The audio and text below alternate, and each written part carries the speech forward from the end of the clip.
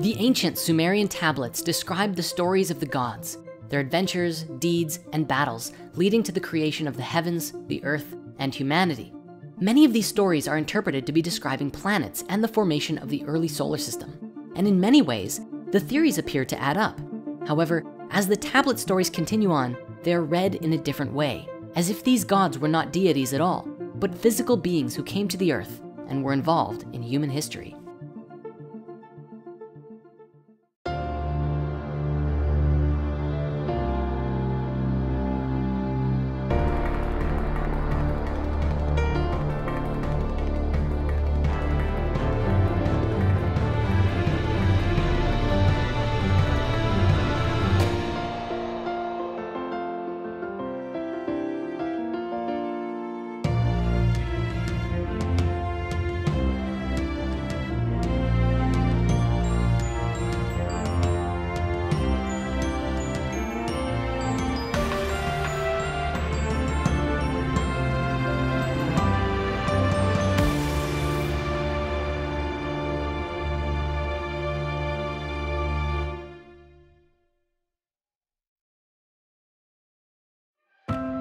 When we're looking into the stories and interpretations of the Sumerian tablets, there comes a point when we have to change our perspective as to the nature of who or what these gods were. For so long now, we've been observing the interpretations where these deities are essentially a storytelling method to explain the creation of our solar system in the form of planets. The electric universe and the Nibiru theory covers a few different possibilities about how these events could have transpired. However, as we look to the continuation of these stories, we begin to see the interpretations change. Looking at the Enuma Elish and a wide number of other Sumerian tablet stories, we see these gods interpreted as if they were actual physical beings who were believed to have played a part in the creation of humanity. This is one of the many reasons that interpreting the tablets are strange, and why historians may often choose to perceive the entire thing as a series of metaphors instead. In the main interpretation that came from Sitchin, he believed that these beings came from the planet Nibiru. However, other scholars who also interpret these gods as beings sometimes forego the conversation of Nibiru entirely and suggest instead that they simply came from somewhere else, such as the Pleiades, which are written about quite commonly in the tablets. Keep this in mind as we move forward, because while we'll be focusing on the general interpretations here, there are tons of variations and ideas about how this could have played out. Going back to the Enuma Elish, it ends with Enki or Ea creating humanity because Marduk commissioned it so. In other Sumerian stories, we find a similar description, except it is Enlil in the place of Marduk, because Marduk replaced Enlil in the Babylonian version. Enlil and Marduk are very similar though. They are both considered the supreme leaders of the Anunnaki. The only main difference is that Marduk is Enki's son, and Enlil is Enki's half-brother. But herein we find perhaps one of the biggest criticisms of Sitchin's work. Sometimes Ea or Enki appears as a planet, and other times he seems to be a flesh and blood deity. It can be very confusing, and it's up to all of us to explore the possibilities. Now, I suppose it doesn't really matter if we're looking at the entire story as an allegory, but observing it as actual historical events can definitely cause confusion in this regard. So for the sake of telling the story, we'll be using the name Ea to express the planet and Enki to describe the physical being. Just be aware that if you look these up online, you will find many places where their names overlap with each other in the mythologies. To that end, most of the deities you'll find have multiple names anyways. Enki is also known as Enkig, Nidamud, and Ninsiku throughout the various tellings. And as we previously described, he was the god of water, mischief, crafts, wisdom, and creation. Enlil, his brother on the other hand, was known as Elil and Nunamnir, and he was the Sumerian god of the air, and was more powerful than any other elemental deity, eventually being worshipped as the king of the gods. He was also the son of Anu, and together, the three of them formed a triad which governed the heavens, earth, and underworld, or alternatively, the universe, sky and atmosphere, and the earth itself. After Anu, Enlil was the most powerful of the Mesopotamian gods, keeper of the Tablet of Destinies, which contained the fates of both gods and humans. But in that case, who was Anu, and what were the Anunnaki? That's a great question, but before we can answer it, we're going to have to look at another question first. So let's do the time warp again and return to that burning question from so long ago. Who are the Nephilim? As we discussed, the Bible speaks of these people or beings called the Nephilim. There's a lot of debate today as to who and what these beings were. Looking back to the original Hebrew translation, we see the word Nephilim directly translates to the fallen ones. Today, many believe this to mean that they were fallen angels, which seems to be what was depicted in the 2014 film, Noah. Sitchin, on the other hand, believed the translation was a bit different.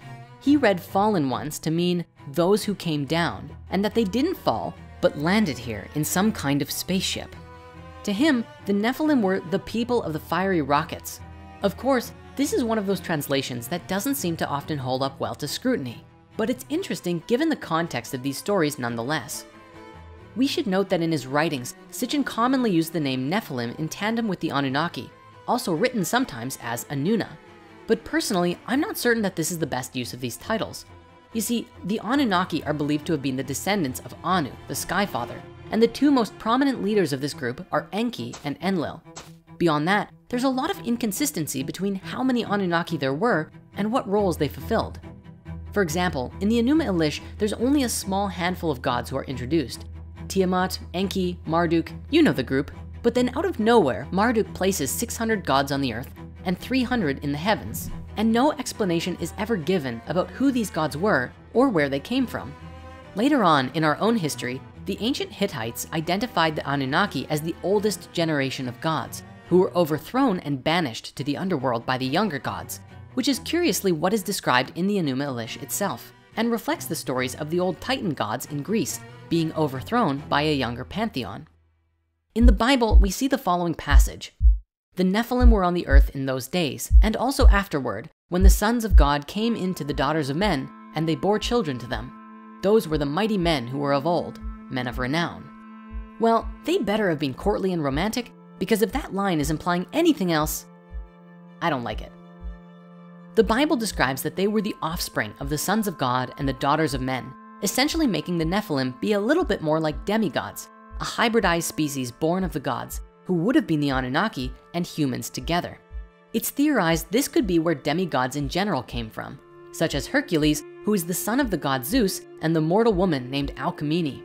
The result of this made Hercules fully human, yet who had the gift of the tremendous strength of a god. Of course, depending on who you're speaking with, the concept of Nephilim could just come from a mistranslation of the Bible, and the Anunnaki being simply an ancient Mesopotamian archetype. For the sake of the story, I will be telling the tale from the perspective that the Anunnaki are physical beings. But as always, feel free to interpret this however you like, and please share your thoughts in the comments below as to what you believe these Anunnaki were. This story begins several 100,000 years ago and starts in the midst of a drama involving the Anunnaki, the planet Nibiru, and our Earth. Sitchin wrote that he believed that the planet Nibiru was inhabited with life at one point in its history. He wrote that the dominant species on the planet were bipedal in stature and had evolved conscious minds. They were the Anunnaki. These beings were said to be much bigger than we are today, with the women being about 10 to 12 feet and the men being 14 to 16 feet tall, which you might recall relates with the various levels of consciousness we explored way back in Spirit Science 11 and 12. The Anunnaki were not immortal, but they had exceptionally long lifetimes compared to what we're used to. Sitchin's translations estimated their lifespan to be somewhere between 360,000 and 500,000 Earth years. However, another scholar, Lawrence Gardner, suggested the Anunnaki only had lifespans of 50,000 years. The Anunnaki have been described in several different ways. Most commonly, they are depicted as tall, bearded men, and sometimes there are women and children depicted as well. However, they sometimes are interpreted to have been crocodile-like in nature or with reptilian features. If you're familiar with a lot of New Age ideas, you might have heard of the idea of reptilians, which are said to be bipedal lizard creatures and are usually the antagonists in the human story. However, just as there are reptile humanoid statues from ancient Sumer, so too are the Anunnaki also depicted as bird-like, which Sitchin believed was simply their space helmets. Either way, both of these depictions of the Anunnaki, as reptiles or birds, are scarce, with the tall bearded men version being the most prominent. I do believe that regardless of what these beings look like, it's the bearded image of these so-called deities that gave us our common Christian image today, God as an older gentleman with a long beard. To that end, even Sitchin fought the idea that the Anunnaki were reptilian beings, and this was because he wanted his theory to fit with the Bible. To him, the gods could not be in the form of the biblical serpent. Nevertheless, these different depictions have given rise to a lot of online debate about what these beings could look like, if they're even literal physical beings to begin with. Many proponents of the reptilian theory suggest that these beings are actually shapeshifters as well, and can change their form at will, which is why there are different depictions of them throughout history. This adds an entirely new dimension to the discussion and gives rise to the popular conspiracy theory that they could even be living among us today in secret. At any rate, for the focus of this series, we're going to keep to the depiction of the Anunnaki as these bearded humanoids, and we'll come back around to the alternate depictions sometime later on. One of the most important Sumerian gods is the Sky Father named Anu. A number of Sumerian texts discuss Anu, but not all agree to every aspect of his existence, such as where he came from or what he actually is. Despite the fact that we previously observed Anu as Uranus, on an allegorical level, Anu could simply be the way that the Sumerians personified the sky, and therefore the Anunnaki are those who came from the sky and outer space. The name Anu is the root word of Anunnaki, which is sometimes translated as offspring of Anu or princely offspring. This is why Sitchin believed that they were the species that came from above and beyond our planet. Anu was the heavenly father, and those who descended from the sky were his children. Once again, we see descriptions of God today as passed down throughout history. In Christianity, God is called the Heavenly Father, the origins of which we find with Anu, the ancient Sumerian god of the sky. According to Sitchin's translations and theories on the subject, the Anunnaki were technologically advanced beings living on the planet Nibiru. Let me also be clear that in Sitchin's book, The Lost Book of Enki, he puts forth a potential version of this ancient past drama, which is really epic, but also very elaborate and long. Honestly, this book would make a great Hollywood movie, just saying. Actually, in a way, it kind of already has. And I just want to take a moment to give a huge shout out to the band and team behind Messengers of the Wind, an animated rock opera that you can watch right now on YouTube. The whole thing is seriously amazing, and I just had to give it some mad props right here and now. As for today's exploration of this theory, we're just going to be going over the essentials. Otherwise, we could literally be here for a week. Sometime around 450,000 years ago, long after the event between Nibiru and the planet Tiamat, the Anunnaki began having a problem with their planet. As we discussed earlier, this planet had a very strange orbit, which took it far away from the sun for long periods of time. Sitchin interpreted from the tablets that the planet had a lot of internal heat, which kept things alive in the long distances of space. However, over time and with the cooling of the planet, and potentially even the widening out of its rather sharp orbit, Nibiru grew colder and colder during its long voyages away from the sun, and the planet was slowly becoming less habitable. Sitchin suggested that the Anunnaki scientists decided on a solution that would strengthen their atmosphere and hold heat in for significantly longer periods of time, making it possible to survive in the far reaches of space. The Anunnaki decided that they would gather large amounts of gold and pulverize it into a fine powder and release it into their atmosphere, essentially creating a heat container for their planet. Believe it or not, our scientists have considered the exact same thing, putting light reflecting particles into our stratosphere to help fix the ozone layer and cool our ever-warming planet. And so, in their attempt to solve their problem, they began looking for large quantities of gold in our solar system, as their planet didn't have the large quantities they needed to coat an entire atmosphere with gold. The Anunnaki had the capacity of space travel, though Sitchin believed that at the time, they weren't much further advanced than we are right now, since they didn't seem to have the ability to travel to other solar systems in their search. They scanned all of the planets in our solar system until they found what they were looking for, large deposits of gold right here on Earth. As the story goes, when Nibiru first came into our solar system, the Anunnaki would deploy a team of workers to Earth's orbit with one singular purpose: to mine gold. In the process of doing this, they also established a way station on Mars, which would help in shuttling the gold back to Nibiru once it was mined. Sitchin also believed that they had, during this time, built the face on Mars as a monument to an Anunnaki who had died there, after playing a pivotal role in finding the gold, which was going to save their planet. To lightly touch on the subject of the face on Mars, when you investigate this yourself, you'll find two prominent stories. One is the official response from NASA, which says that it's just a natural rock formation which, due to the way the light was hitting it at the time of the photograph, created this image of a face, but ultimately, it's just an illusion. Generally, those who question this perspective are often subject to ridicule. And so of course we have to go there. It wouldn't be spirit science if we didn't. On the other side of the spectrum, you'll find ex-NASA scientists and astronauts, retired US Army command sergeants, and a university physics professor, along with a number of ancient astronaut and conspiracy theorists who put forth that the face, along with a set of nearby mountainous structures that look an awful lot like pyramids, are the remnants of an ancient civilization. Now, please know that I fully understand this is a huge claim and one that we don't take lightly. So please allow me a moment to share with you what we've come up with while investigating this whole thing. In a lecture given in 2009, Bob Dean, a retired command sergeant major, said the following. Ladies and gentlemen, my government, NASA, NASA, which many of us in the United States say stands for never a straight answer, proceeded to erase 40 rolls of film of the Apollo program. The flight to the moon, the flight around the moon, the landings on the moon, the walking guys here and there. They erased, for Christ's sake, 40 rolls of film of those events. Now we're talking about several thousand individual frames that were taken that the so-called authorities determined you did not have a right to see. Oh, they were disruptive, socially unacceptable, politically unacceptable. I become furious. I'm a retired command sergeant major. I was never famous for having a lot of patience.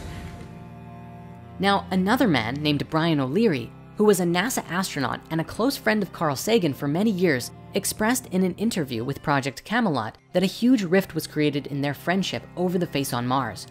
Carl and I debated this, and it was very disappointing to me because not only was Carl wrong, he also fudged data. He published a picture of the face in Parade magazine, a popular article saying that the face is just a natural formation. But he doctored the picture to make it not look like a face. And I began to realize just directly, from a scientific point of view, not only hearsay, that this man was colluding with NASA, that there might be more to this than before. And then when I started studying things like MJ-12 and other organizations that were covering up the UFO phenomenon, Carl was on a committee with a number of notable people. There was a report issued by the Brookings Institution in 1961, and that's about when I knew Carl. During those years, the 60s mostly, is when I worked closely with him, that he and this other group said, well, if any ETs ever showed up on the Earth, it has to be covered up. That's the only way we're going to be able to manage this, because if we can't, it would be too much of a culture shock. So their recommendation to the government in 1961 was to cover up the UFO phenomenon. And I think in a way that provided a justification for the ongoing cover-up. Way back in '61 was to keep things secret. But Bob and Brian aren't alone in their claims. We also find very accomplished scientists and mechanical engineers who are involved with NASA who basically share the same story. We'll share some links in the author comments so that you can read up on all of these responses to Cydonia and the face on Mars. And with that, it's about time we return to our story. Now in the Enuma Elish, it says that Marduk placed 300 Anunnaki in the heavens and 600 on the earth, or the netherworld, depending on the translation. And all of these Anunnaki were led by 12 leaders. Sitchin believed that this was attempting to describe that there were 600 worker Anunnaki who came to Earth to dig the gold, who were led by 12 supervisors or bosses. The 300 gods in the heavens were believed to be another 300 Anunnaki who stayed in orbit on their mothership above the surface of the planet, similar to how we have the International Space Station in orbit today. To begin their mission, the Anunnaki first went to the Middle East. Sitchin believed it to be in the area of present-day Iraq, where in 7 days they established Eridu. Eridu is commonly believed to be the oldest Sumerian site across all of Mesopotamia. And is it possible that this is where the 7 days of creation come from in Genesis? Either way, it was here that they established their headquarters. For the gold, however, they went to mine a specific valley in Southeast Africa, where the largest natural deposit of gold was known to be. Of the 12 supervisors, Enlil was the leader of the whole operation, and Enki was second in command. The Anunnaki carved deep into the earth and dug large quantities of gold. Then, every 3,600 years when planet Nibiru came around, they would shuttle the gold to their homeworld and return to digging while Nibiru traveled its orbit again. Now, according to Sitchin and supporting theorists, they dug for a very long time, about 100,000 to 150,000 years before the rebellion took place. Somewhere between 300,000 and 200,000 years ago, the Anunnaki workers rebelled against their bosses. They did not want to keep digging in the mines. One can easily imagine them saying, "We've been digging gold for 150,000 years and we're tired of it. We're done." The rebellion presented a problem for the supervisors and something had to be done. This is where Enlil and Enki come into the story in a very prominent way. If you recall, in the original Sumerian story, we had two versions of the conception of humans.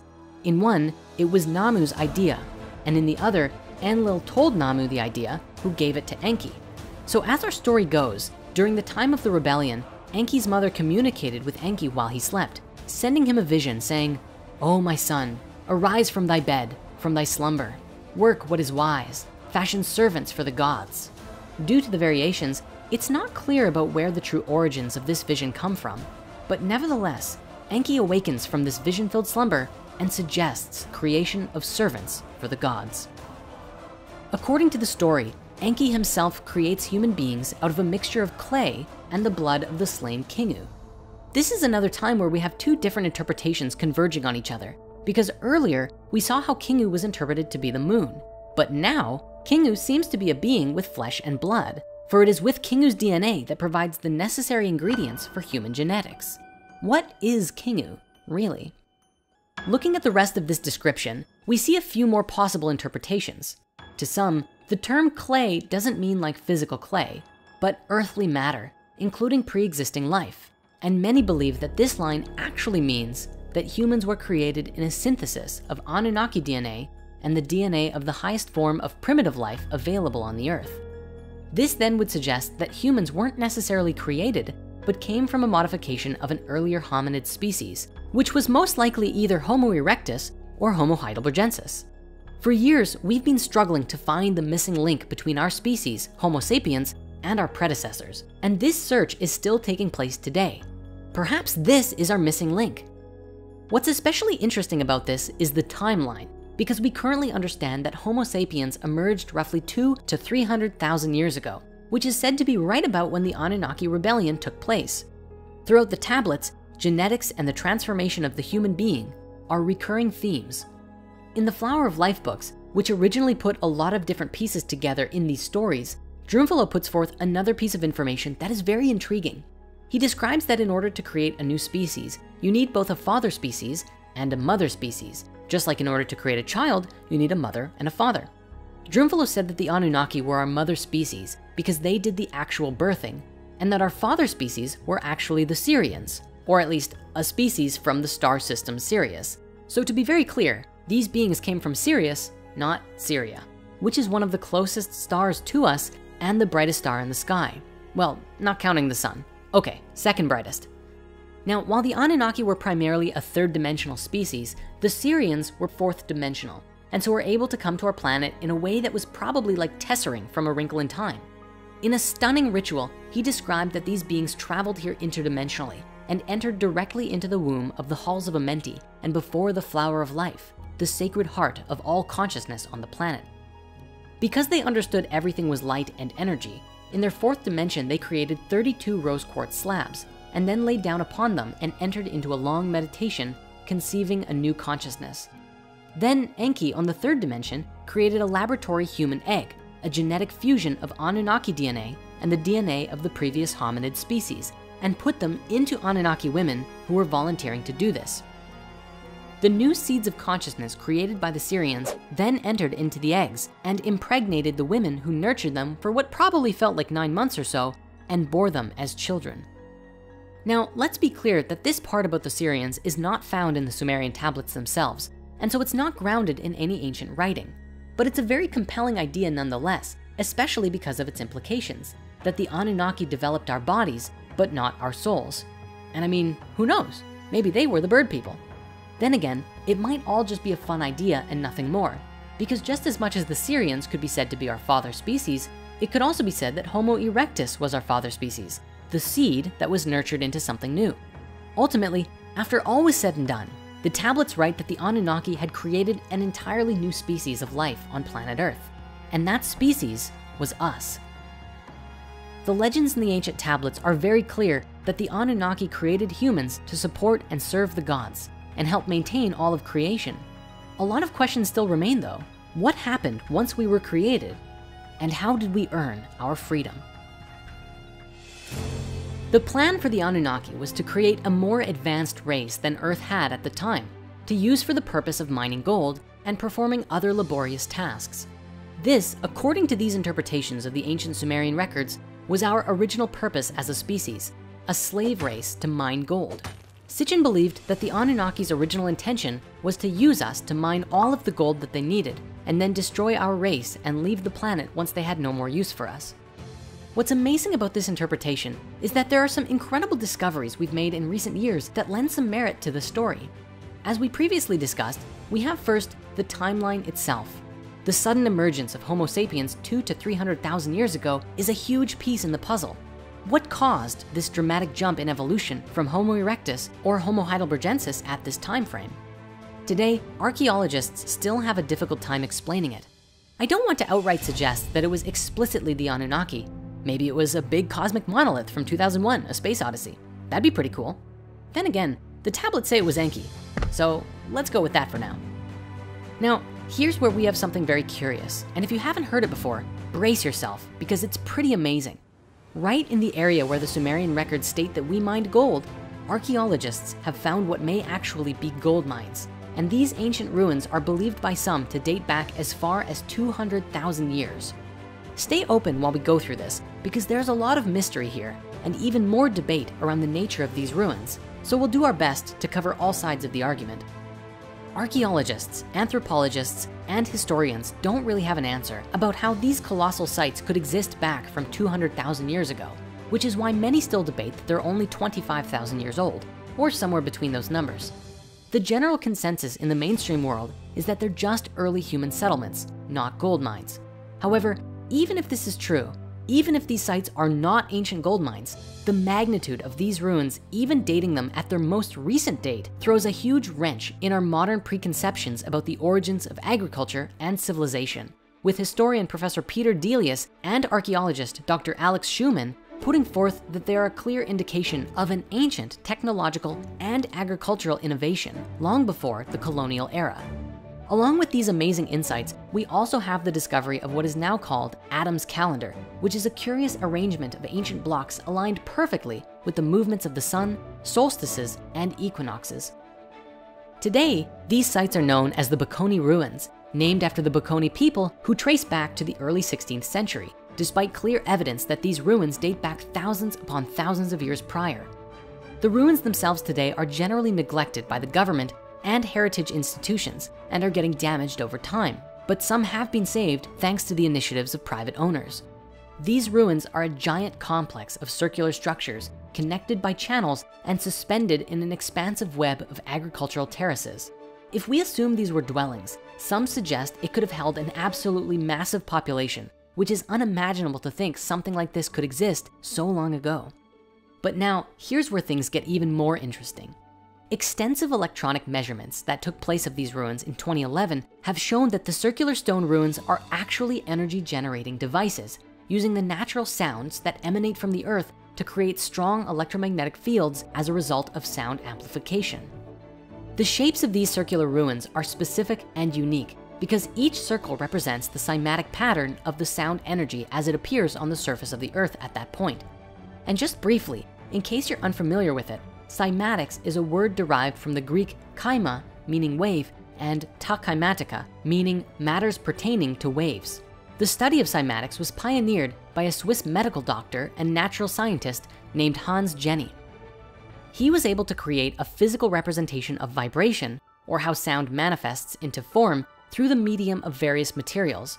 This fascinating work offers profound insights into both the physical sciences and esoteric philosophies, and illustrates the very principles which inspired the ancient Greek philosophers. These cymatic images are truly awe-inspiring, not only for their visual beauty in portraying the inherent responsiveness of matter to sound, but also because they inspire a deep recognition that we too are intrinsically connected to the same complex vibrational matrix of reality. As we explored way back in Spirit Science 7, the particles that make up the entire universe move in these very same geometric wave-like patterns. So we can see that at every level of reality, the essence of cymatics is present. Now, let us pretend that these really are ancient gold mines, as many people today believe they are.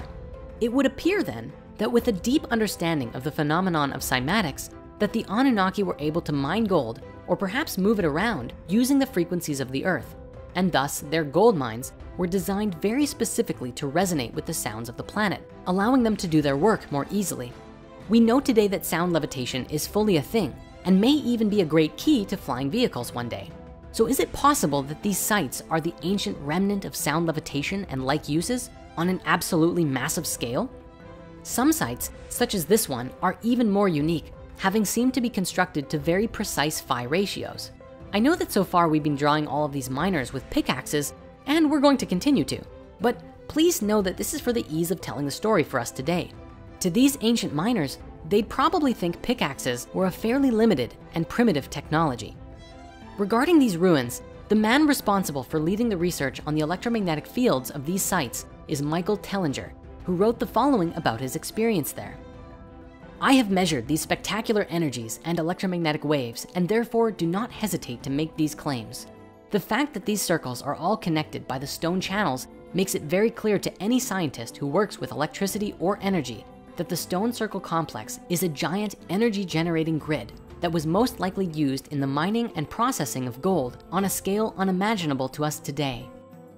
From Michael's work, he suggests that there was a civilization living at the tip of South Africa, mining gold for nearly 200,000 years, a civilization which at some point completely and suddenly vanished from the radar.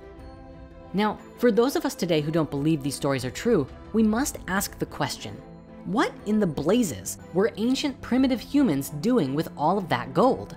What did we use it for? Keep in mind, the general consensus is that at this stage in human evolution, we were purely hunter-gatherers. It was not until after 9,500 BCE that the 8 so-called founder crops of agriculture appear, and these ruins are dated significantly older than this. We know today that gold is a very soft metal, and not really something that we could use like other metals, certainly not if we were so primitive, as most of the world's historians agree that we were. Critics often put forth against Michael Tellinger and his claims that these sites could not possibly be gold mines because there is no ancient artifact that we know of today made of gold that exists before 4,600 BCE. Then again, if the Anunnaki were shipping the gold off to their planet or wherever, it would make sense that humans wouldn't be crafting things out of it anyways. It is most certainly an extremely unique puzzle, made even more amazing by the fact that Sitchin wrote the Anunnaki were mining gold in Southeast Africa way back in 1976, long before the discovery of these sites truly came to light. For all of the people who claim that Sitchin didn't even know how to read the tablets and all of his interpretations are wrong, I pose the question, how is this even possible? Now, I know what you might be thinking. Michael Tellinger read a Sitchin book, went to Africa, and then claimed some old ruins that he found were gold mines. And you know what? Maybe he really was looking for them. However, if we consider that he is correct and that the energetic and cymatic readings of the site truly do indicate that they were gold mines, then it really does call us to reevaluate everything we think we know about human origins. The back and forth between historians and archaeologists on this, and even naming the ruins after the Baconi people, reminds me of exactly the same thing that happened around the age of the Sphinx. Today, Egyptologists stand definitively behind the idea that the Sphinx was built around 2500 BC by the pharaoh Khafre, despite significant archaeological evidence, such as the weathering patterns on the Sphinx, that prove it is significantly older, at least 12,000, if not 35,000 years old. The way that skeptics treat Sitchin and his work, you'd think he was just throwing darts at a map, and wherever they landed was wherever he pegged the story to take place. But if those ruins truly are the remnants of gold mines, then we have to ask the question, was Sitchin actually able to read the tablets better than everyone else in recent history? Today, most historians believe that the Sumerian tablets don't speak of gold mines at all, and that Sitchin essentially just made it all up. In the 12th planet, Sitchin explains his reasoning, which actually has to do with Apsu, also written as Abzu. If you recall, Apsu is regarded as the aquifers under Mesopotamia, and Sitchin translated him to actually mean the sun. But after Enki took the throne, Apsu became a location rather than a deity. Sitchin writes, the Sumerian term Abzu, which scholars have accepted to mean watery deep, requires a fresh and critical analysis. Literally, the term meant primeval deep source, not necessarily of waters. According to Sumerian grammatical rules, either of two syllables of any term could precede the other without changing the word's meaning, with the result that Abzu and Zuab meant the same thing. The latter spelling of the Sumerian term enables identification of its parallel in the Semitic languages. For Za'ab has always meant and still means precious metal, specifically gold in Hebrew and its sister languages. The Sumerian pictograph for Abzu was that of an excavation deep into the earth mounted by a shaft. Thus, Ea was not the lord of an indefinite watery deep, but the god in charge of the exploitation of Earth's minerals. This is a very curious correlation, considering that gold is often called the royal metal, sacred in ancient times, and is the metal most commonly associated with the sun in ancient alchemy, and very often related with solar deities. So we see Apsu firstly written as the sun, and then a physical metal commonly identified as the metal of the sun and sun gods. Wowsy, but you know what? Our discoveries don't end there. Let's now shift the conversation for a moment to explore one more curious relationship between what we know today about human history and the story from these tablets. There is a colloquial mitochondrial Eve theory that scientists first presented in the early 1980s. By 1987, a publication by scientists Kahn, Stoneking, and Wilson revealed that the matrilineal source of our common DNA lineage dates back between 140 and 200,000 years ago. To be clear, the original nomenclature for this finding was lucky mother, but when a publication in Science titled The Unmasking of Mitochondrial Eve was released to the world, the name Eve stuck in the minds of the masses. Just to make sure there's an understanding of these results, they refer to a common matrilineal mitochondrial line, a common root for all humans. What's so interesting here, and why this research has relevance to this part of the story, is that the first collective person happened to come from the same exact time frame and valley that humans were mining gold in. The latest research on this from 2013 serves only to create an even more robust data set to support the original date and region of mitochondrial Eve. Isn't it so remarkable that the original theory and still prevalent out of Africa theory of human origin just so happens to point to the same valley where the Sumerian records say that it all started? Coincidence? You decide. Let's now bring ourselves back to the story, sometime around 200,000 to 300,000 years ago, when Enki created humanity. If you are knowledgeable of Greek mythology, this part of the story sounds very familiar to Prometheus, the ancient titan who created humanity out of clay. Like Prometheus, Enki stands up for the human race when in conflict with the gods, most of all, Enlil. From a more scientific perspective, the tablets seem to depict Enki as a geneticist who used some form of advanced technology to clone and create this new kind of human. There's even tablet images that depict a pattern that looks an awful lot like a DNA strand.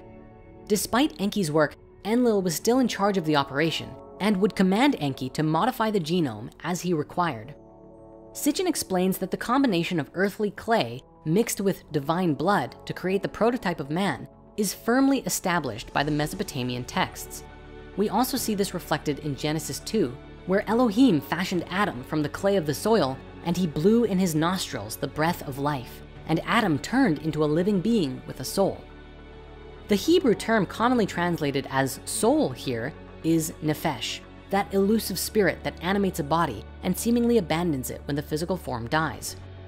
Interestingly, the term Adama, after which the name Adam was coined, originally meant not just any earth or soil, but specifically dark red soil. The Hebrew name for the color red is also Adam, which stems from the word for blood. This name Adam employed a Sumerian linguistic play of double meanings. The Adam could mean several things: one of the earth, one made of dark red soil, and especially the one made of blood. The Sumerian texts also speak of attempts to craft a perfect primitive worker, which along the way resulted in deformed humans created by Enki and the mother goddess Ninhursag, which you might remember from her other name in the Babylonian story, Damkina.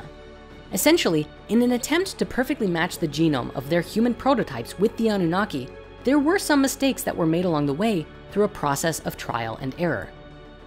Ninhursag also has another name called Ninmah, and in one particular ancient story called Enki and Ninmah, describes a bunch of awkward failures.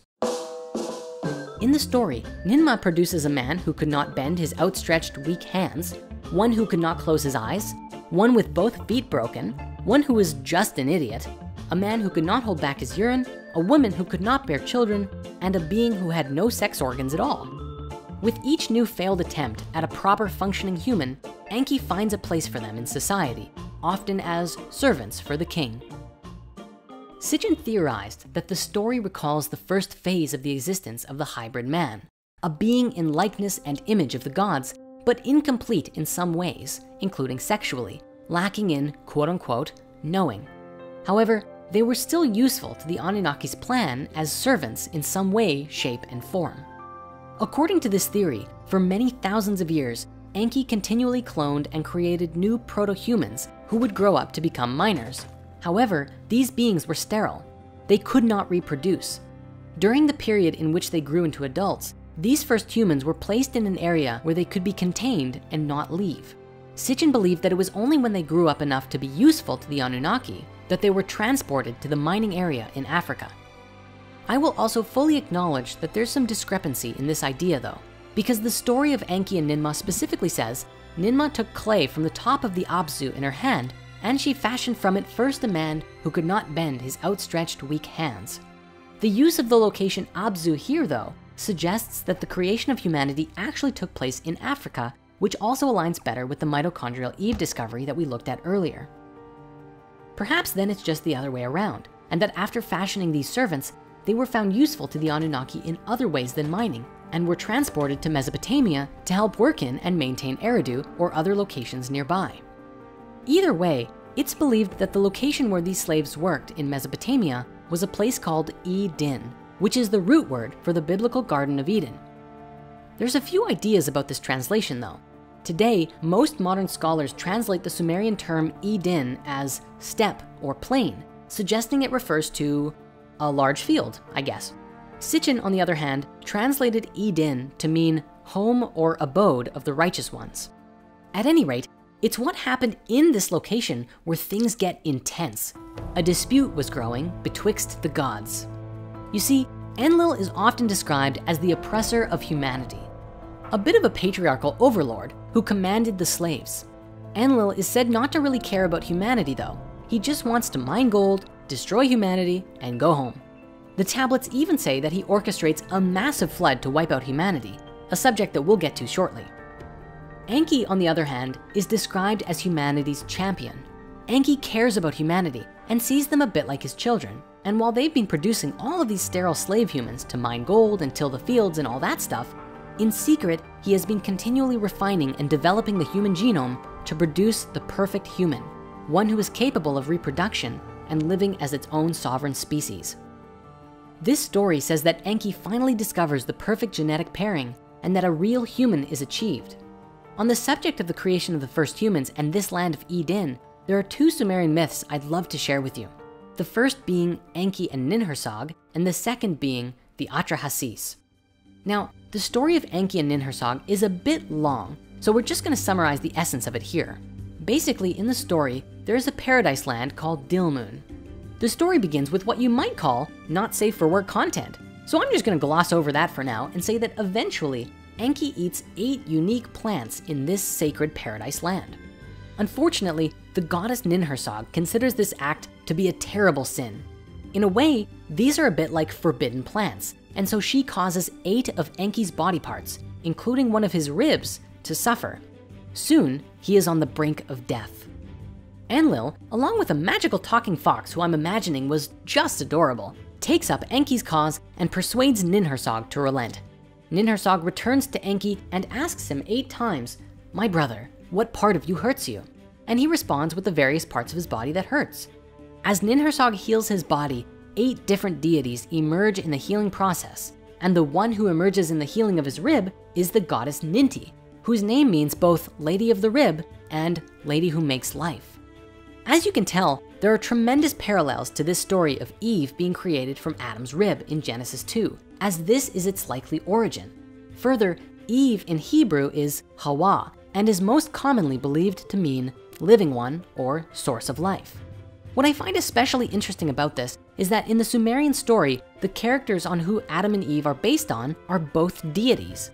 While the name Adam comes from Adamu, the character seems to be based on Enki, and Eve's name relating to life and being born of Adam's rib fully links her with Ninti. Now, the second story I mentioned, the Atrahasis, essentially begins as the Enuma Elish ends, with the need for servants for the gods. Instead of Kingu, however, an Anunnaki named Wei Lu, also Lawela, volunteers to be killed for the use of his blood, and his flesh, blood, and intelligence are kneaded into clay by the mother goddess Ninhursag. With this mixture, she creates 7 male and 7 female human beings all at the same time. These 14 new creatures are exceptionally fertile, and soon there are hundreds and then thousands of people on the earth, all doing the work which once occupied the Anunnaki workers. The story goes on to say that the humans grow very noisy and even obnoxious, and disturb Enlil to the point that he decides to destroy them all. Didn't Apsu and Tiamat have the same challenge with their kids? I guess history truly is doomed to repeat itself, unless we can learn from our past mistakes. Anyways, the significant part of this story is that it says that they produced the men and women at the same time. It's important to note this because for thousands of years we've been taught by the religious institutions of the world that the man came first, and that seems to pervade through our patriarchal society in a rather uncomfortable way. I hope that today, as we become more aware of these older stories, we might come to have a deeper understanding within us that we truly are all equal, and the patriarchy can fade away into a society that respects and honors all sexes equally. Returning to the main story, we saw Enki and Ninhursag have been toying with the genetics until they could create a perfect being, one who could reproduce and think for themselves. The moment they did, it marked a huge turning point for everything, because the success of this experiment changes the human genome to enlighten mankind. But as mentioned before, this was the beginning of a huge problem, because Enlil did not want humanity to become a sovereign species of their own. He had plans to make little robot people to work for him, and then he was gonna just outright destroy them all. When he found out what Enki had done, he was furious and exiled the humans from the Anunnaki settlements. Now, as a side tangent, here's something I think you're really going to enjoy. In the first episode of Ancient Civilizations on Gaia, Greg Braden explained something that is positively mind-blowing, a very relevant discovery found within our own DNA. Check this out. Shedding new light on these creation stories is with the mystery of human chromosome number 2. Human chromosome number 2 is the second largest chromosome in the human body. It forms about 8% of DNA in every cell. And what makes it such a mystery is that it appears to be the result of an ancient fusion of pre-existing chromosomes from primates that have been fused in a very precise way, and the fusion site has been modified and stabilized so that human chromosome number 2 is optimized for us today. This has happened in a way that cannot be explained by evolution as we know it today. And why is this important? Human chromosome number 2 contains the genes that largely set us apart from all other forms of life.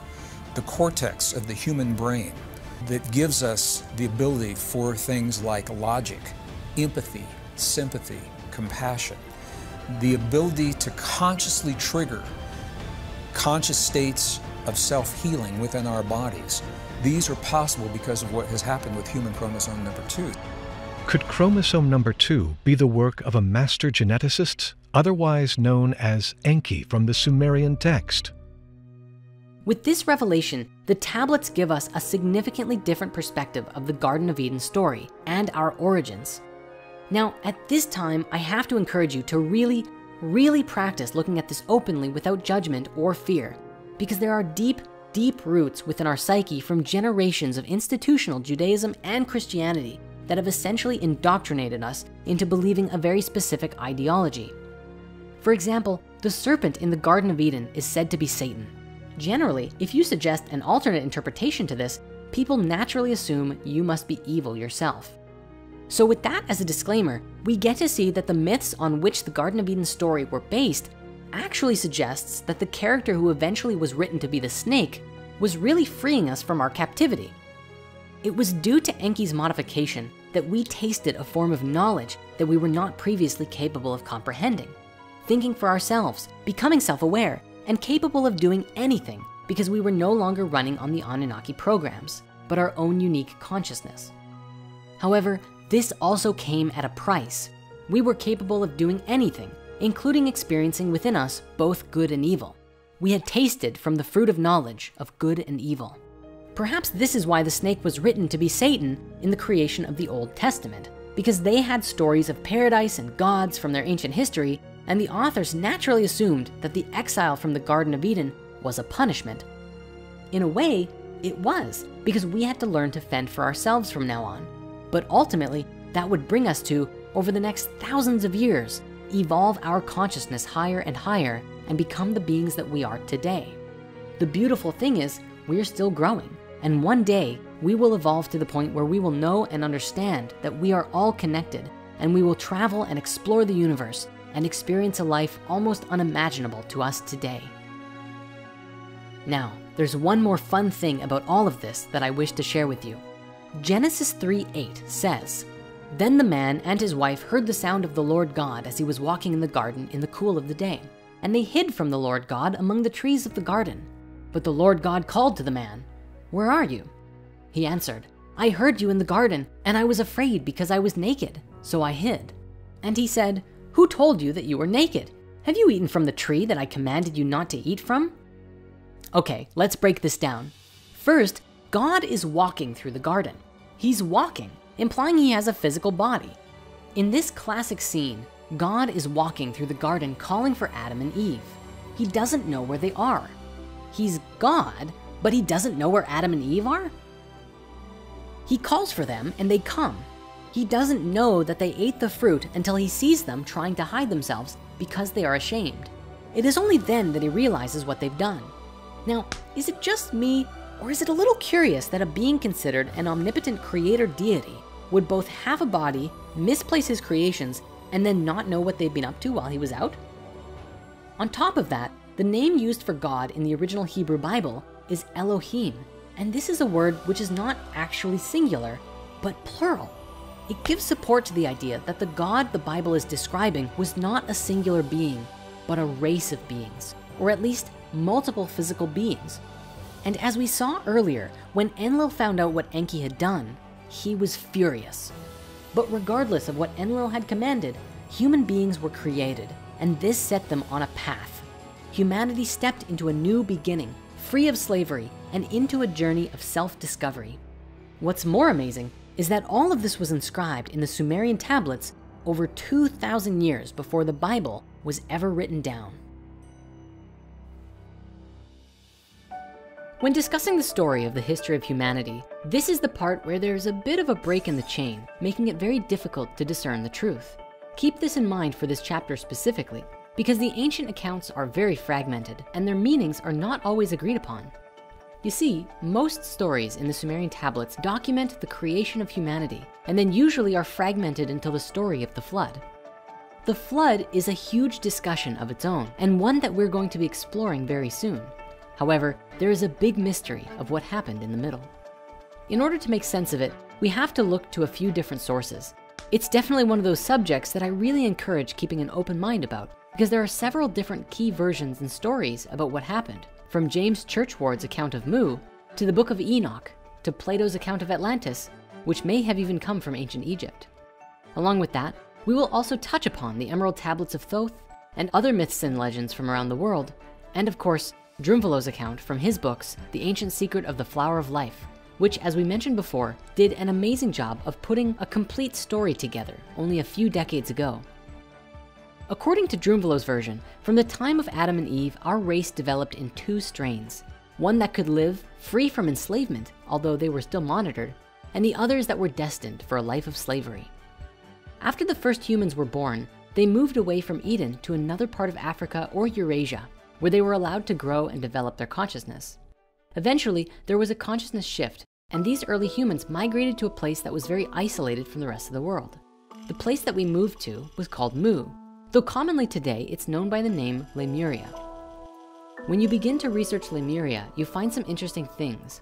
The original theory for Lemuria was that it actually was an island or a stretch of islands located in the Indian Ocean, connecting Madagascar to India. The name Lemuria actually came about from a 19th century controversy over Darwin's origin of species. Defenders of his theory had trouble explaining how a certain species, specifically lemurs, became distributed in Madagascar and India, but not in Africa or the Middle East, connecting the land masses. It became suggested that at one point, a land bridge existed in the Indian Ocean, which they named after the lemurs they were studying. Thus the name Lemuria came to be. The concept of Lemuria was quite popular for a while, before losing relevance due to the evolution of continental drift theory, where the continents existed together as Pangaea. The name Lemuria was then later applied in modern spiritual circles to the legends of Mu, which is sometimes also called Pacifica. Anyway, so what is Mu? Well, the legend of Mu first began in the writings of Augustus Le Plongeon, after his investigations of the Mayan ruins in the Yucatan. His work with translating parts of the Popol Vuh led him to believe that Mu was associated with the lost continent of Atlantis, and wrote about it as such. However, Mu as a lost continent in the Pacific began with a man named James Churchward, who met with Plongeon and his wife in 1885 after their 12-year excursion in the Yucatan. The hypotheses are featured in a series of books written by Churchward between 1926 and 1933. He claimed that when he was a young man serving as a soldier in India, a high-ranking temple priest showed him an ancient set of clay tablets that only 2 others could read. James said that he convinced the priest to teach him the ancient language, and that upon reading them, he learned that they came from a place where man first appeared, Mu. James gave a vivid account of an ancient advanced civilization, the Nakals, who flourished sometime between 50,000 and 12,000 years ago. Mu was said to have 64 million inhabitants and 7 major cities, with colonies established throughout the other continents. The entire population was separated into 10 tribes and followed one government and one spirituality.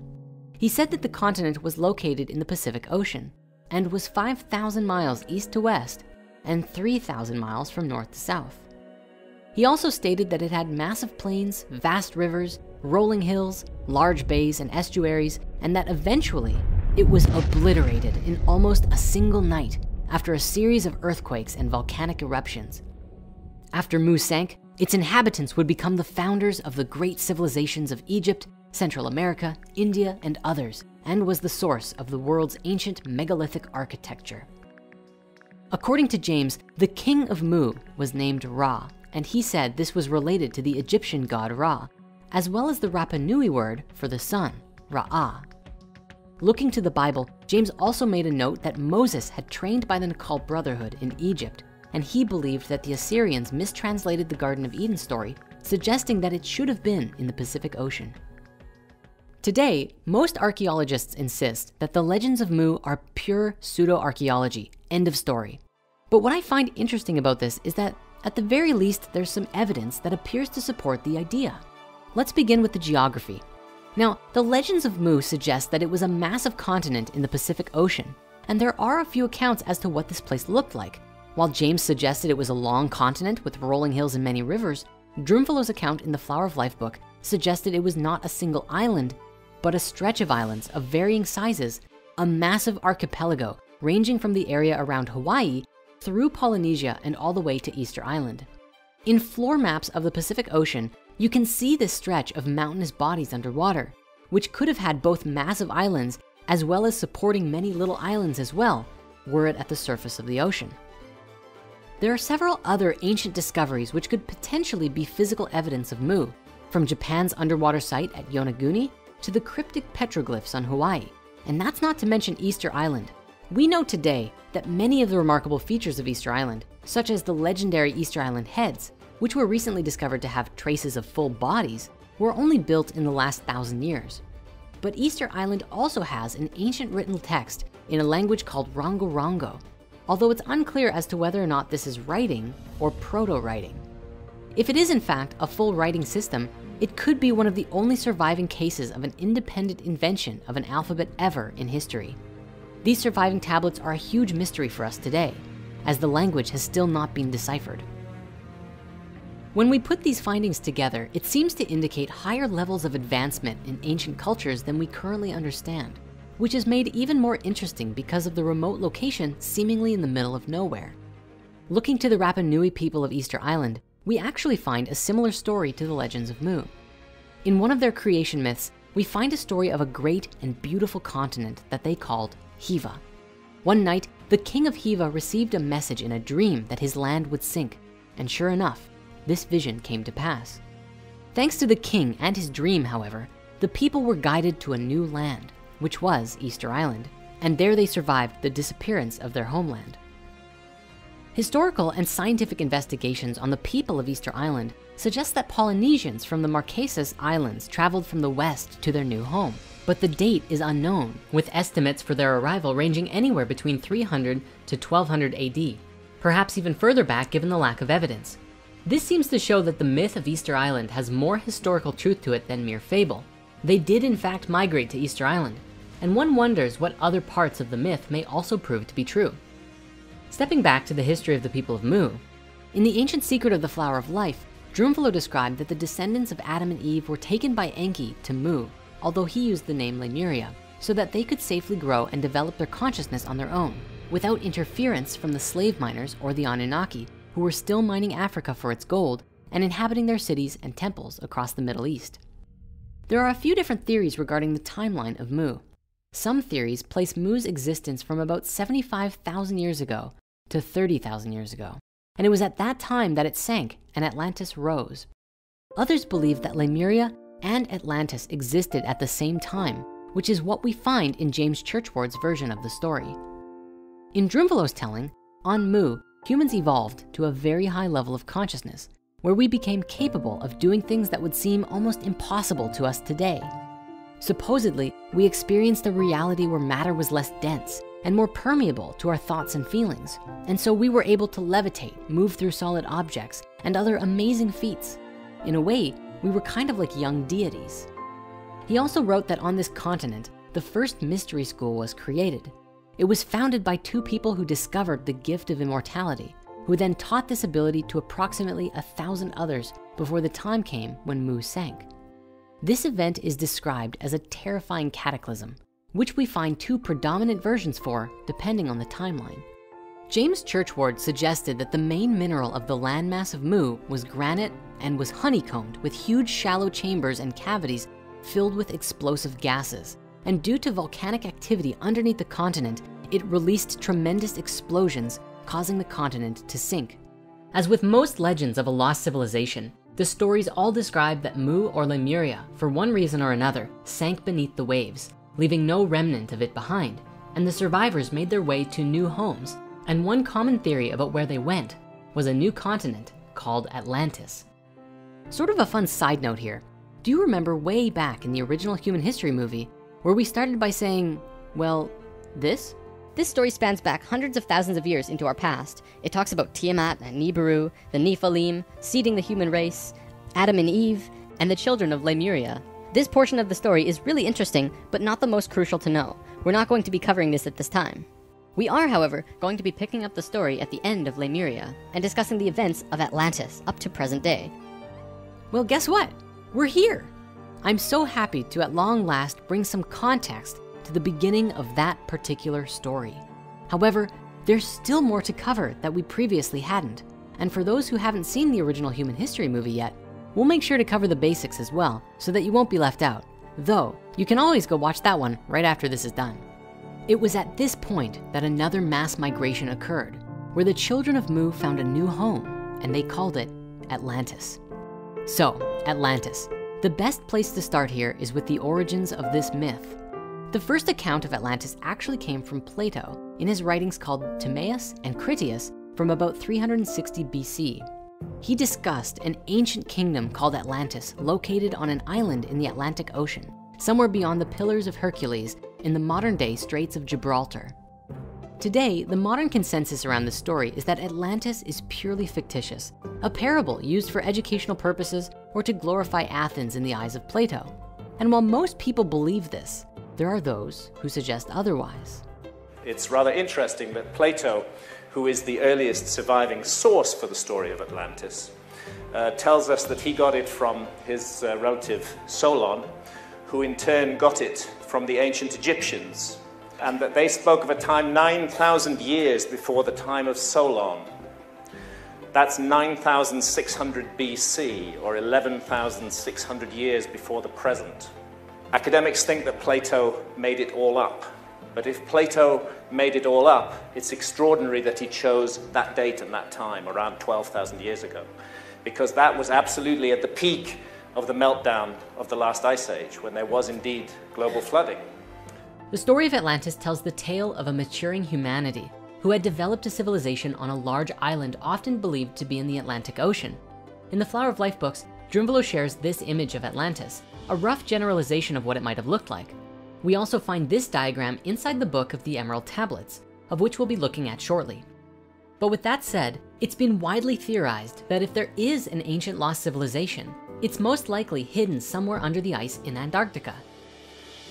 In a Nova special called Antarctica: Secrets Beneath the Ice, geologists discover multiple places in Antarctica which had the remains of old mosses and plant tissues in what they described as pristine condition from a time when Antarctica was still warm and abundant with life. There are even pieces of trees that have been found, all of which have been preserved under permafrost rather than becoming fossilized. The geologists in this video describe that the bits of nature are not from millions of years ago, but relatively recent history. This is a landmark and paradigm-shattering discovery, because even today, if you do some research, you'll find that the general consensus is that Antarctica was last ice-free 3.5 million years ago, and the remnants that were just discovered there prove that number wrong entirely. This dramatically changes our perspective of the history of our world. Fragments of nature are found under a layer of volcanic ash, suggesting that a huge volcano or cataclysm of some kind, maybe a comet hitting the Earth, caused a dramatic shift that we're now seeing the remnants of today. Further, I'd like to take a moment to discuss with you the legendary Piri-Reis map, an old map drawn by admiral and cartographer Piri-Reis in Constantinople in 1513, which describes with remarkable geographical detail the seismic profile of certain portions of Antarctica. Reis used information gathered from many explorers at the time, but what's amazing about this map is that Reis could not have acquired his information about Antarctica from any contemporary explorers, because this continent remained undiscovered until nearly 300 years after the map was drawn. But what's perhaps even more anomalous about this whole thing is that the map depicts what Antarctica looks like under ice-free conditions. The last time that that area would have been free of ice would have been at least 6,000 BC, which was a whole millennium before the Sumerian civilization really began to emerge into the culture we know today. A note on the southernmost section of the map reads, "And in this country, it seems that there are white-haired monsters in this shape and also 6-horned oxen. The Portuguese infidels have written it in their maps." Interestingly, the Portuguese provided information on this southernmost region in Reis's map, according to the notes on it. Now, Piri-Reis himself left notes that his map was drawn from pre-existing information and maps. However, he himself did not venture any suggestions as to the identity of the cartographers who produced these earlier maps.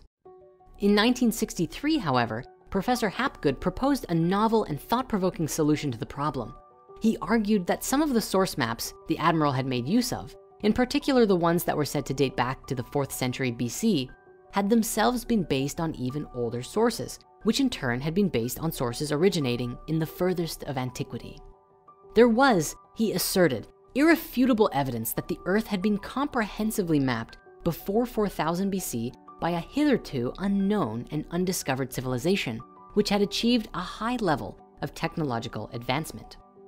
The Piri-Reis anomaly and the mysteries of Antarctica are described with significant detail in Graham Hancock's book, Fingerprints of the Gods, and we highly recommend giving it a read, along with his follow-up book, Magicians of the Gods. Now, before we move on, there's just a few more interesting things that I have to share with you about Antarctica. The first is a particularly curious accidental leak of information that supports this idea that something is going on down there. and it actually comes from Fitbit. You see, recently Fitbit published a world heat map with Strava to show where people are commonly wearing their Fitbits.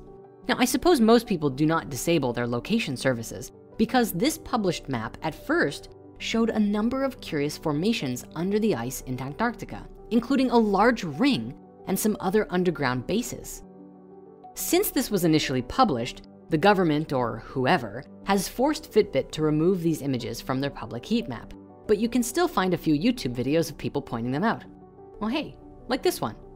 Finally, in the last several years, photos that were taken using Google Earth were publicized, causing more than a few heads to turn. Here is one that shows a rather curious formation that is clearly not natural to the environment. And here is one that looks more than a little bit like a pyramid. Many were quick to suggest that this was a remnant of some Atlantean civilization, but many critics were quick to put forth that it was just a four-sided mountain, and that pyramid-shaped peaks are very common, such as the Matterhorn in the Alps and Mount Bullenstinder in Iceland as notable examples. And while there's no question that these are mighty mountains, this one in Antarctica is significantly cleaner. There's just no comparison really. It's much less rigid than any of the examples the skeptics give to try and debunk it. But look, it might just be a convenient mountain. We don't claim to know either way, but it's interesting to look at and ponder, wouldn't you agree? Now, along with all of these ancient discoveries and the revelation of our distant past, there is also the conversation of the Richat structure, sometimes called the Eye of the Sahara or Heart of Feathers in Arabic, which is commonly believed by many today to be a remnant of Atlantis. There's actually some pretty strange coincidences about it that have led many people today to assume the connection. You see, in his writings, Plato explained that the central city of Atlantis was sectioned into 3 rings, each with a large moat of water between them. And this is what draws many people to believe the Richat structure to actually be Atlantean remnants. For as we look at it from space, it really does appear almost exactly like Plato's account. But there's a little bit more to the theory than just looking similar. In a nutshell, according to Plato, the first king of Atlantis was known as Atlas, who divided his kingdom among his brothers and eventually created the vast empire that occupied much of the known world. But get this, according to the legends of the Berber people, who today live in Northwest Africa, they also have a mythical founder king who, you guessed it, was also called Atlas. Granted, there's not much to suggest they are the same person, and even Atlas of Mauritania is partly folklore. But according to reconstructed maps based on Herodotus's writings a while before Plato, some say he placed Atlantis in the same region right below the Atlas Mountains in Morocco. Now, it's worth pointing out that C14 dating places the Eye of the Sahara between 400 and 40 million years old. So it's way older than anything we've come across so far. And current research suggests that it's just one of those weird geological changes brought about by the separation of Pangaea. But what if it actually was an even older remnant of Atlantis? If we look back to Plato's account, he actually gives us some pretty good descriptions of what the environment and surroundings of Atlantis looked like.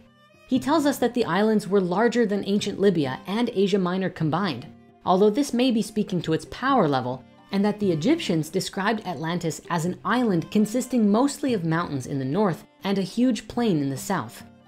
He also says that the Atlanteans dug a great canal to the sea, and alongside the bridges carved tunnels into the rings of rock so that ships could pass into the city. Now, if we look at the Richat structure, we can see that it has an opening, canal-shaped shaft to the south, which matches Atlantis's description of connecting to the sea. Further, a 2011 study seemed to indicate that carbonate within the breccia, bits of sedimentary rock, were created by low-temperature hydrothermal waters. The eye also has mountains to the north, again, just like Plato said, which potentially have evidence of ancient rivers around them, as well as being situated on a huge open plain. Really, the surrounding mountain shapes and steep drops are uncanny resemblances to the description. What's more, geologically, the surrounding area is apparently full of red, black, and white colored stones, which Atlantis was said to have a lot of. Archaeologically speaking, the Richat has huge amounts of Archeolian and pre-Archeolian artifacts present along the northwest of the outer ring. It really is a mystery how these early Stone Age artifacts got here, as neither recognizable midden deposits nor man-made structures have been recognized. But the current theory suggests that the area was either used for only short-term hunting and stone tool manufacturing, or the artifacts got diffused and moved there by different glacial cycles. Interestingly though, back in 2007, a number of unfossilized whale bones were found throughout Mauritania in the area surrounding the Richat structure, along with numerous assortments of shells, indicating that at some point in recent geological history, the area was lower and closer to sea level. Finally, even the scientific explanation of the Richat, that it was formed by the molten rock pushing its way to the surface and then collapsing, going through multiple periods of being forced up and down, seems strangely reminiscent of Plato saying that Atlantis was destroyed by earthquakes. All this said, it is just a theory, for if this really was Atlantis, it pushes our dating back from 13,000 years to over 40 million, and calls into question the other ideas concerning Antarctica and even North America. But it's still very interesting to think about nonetheless. Now, let's return to the story, because there are several more accounts of Atlantis that we have to consider. One is the original story we first shared in the Hidden Human History movie regarding the Martians and the fall of consciousness. Then we have another version that comes from the Book of Enoch, an ancient text that accounts for some specific events that took place before the flood as well. We also see the Emerald Tablets and what is written there about the fall of Atlantis.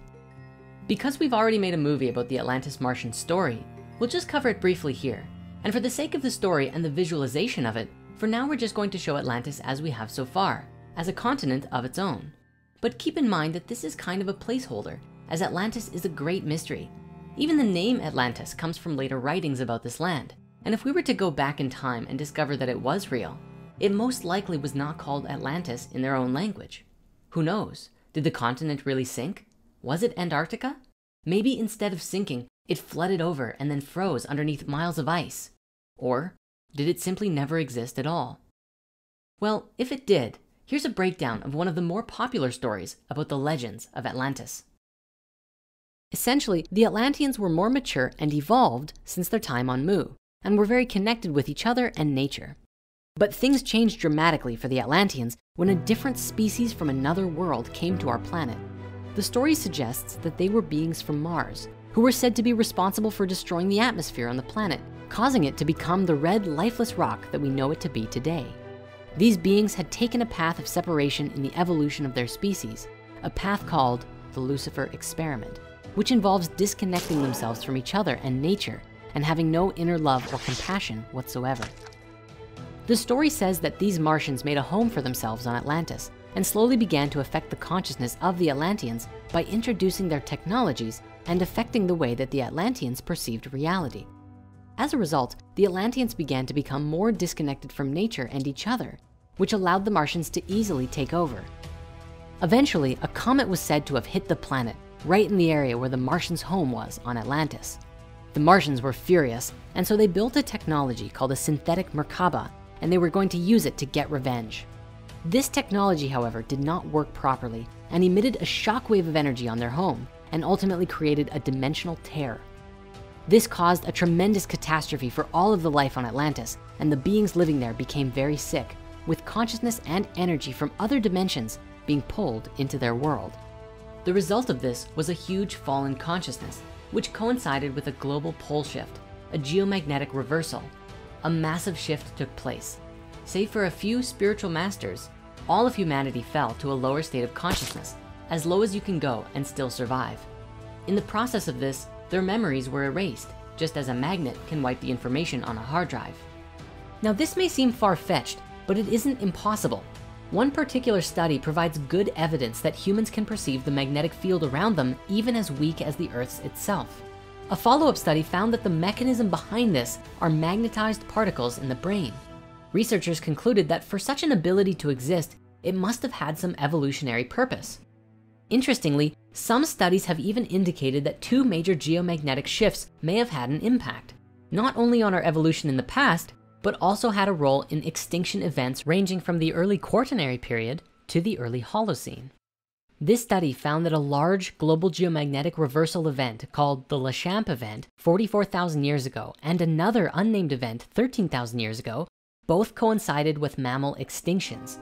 which were impacted by a weakening of the Earth's magnetic field, leading to higher ultraviolet radiation. This may not only coincide with the sinking of Atlantis, but also the theorized timeline of the sinking of Mu.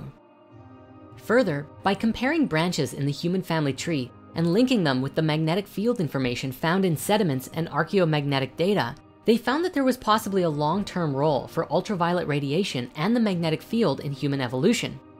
That said, the concept of memory erasure could have various meanings. In one sense, it could be a global magnetic effect wiping human memories, but it could also relate to the destruction of all of our technology and most of civilization, and being reduced to a level of consciousness where we had to start over technologically from scratch, with no records and very little evidence of any ancient civilization. This entire story is said to have happened 13,000 years ago, at the point when Earth went through a huge shift pertaining to its polar ice caps, when a massive amount of ice sheets began to melt, flooding the world with water and potentially helping to usher in the Holocene, the epoch of time we are in today after the end of the last ice age. After this shift, small pockets of humans slowly began to develop and discover life all over again from square one. And the few spiritual masters who kept their memories began to support us as we became capable of comprehending their stories. They may have tried to explain the history of the world, but the fallen humans couldn't comprehend it. And so the stories were masked in the legends of the gods, so that humanity could come to make sense of who they were and where they came from. These quote unquote gods seeded civilizations around the world, from ancient Mesopotamia and Egypt to India and all the way to the Olmecs in Mesoamerica. Of course, it may be more logical to presume that it was Enki or the other Anunnaki who helped seed civilization once more, at least in ancient Sumer, or perhaps a combination of the two.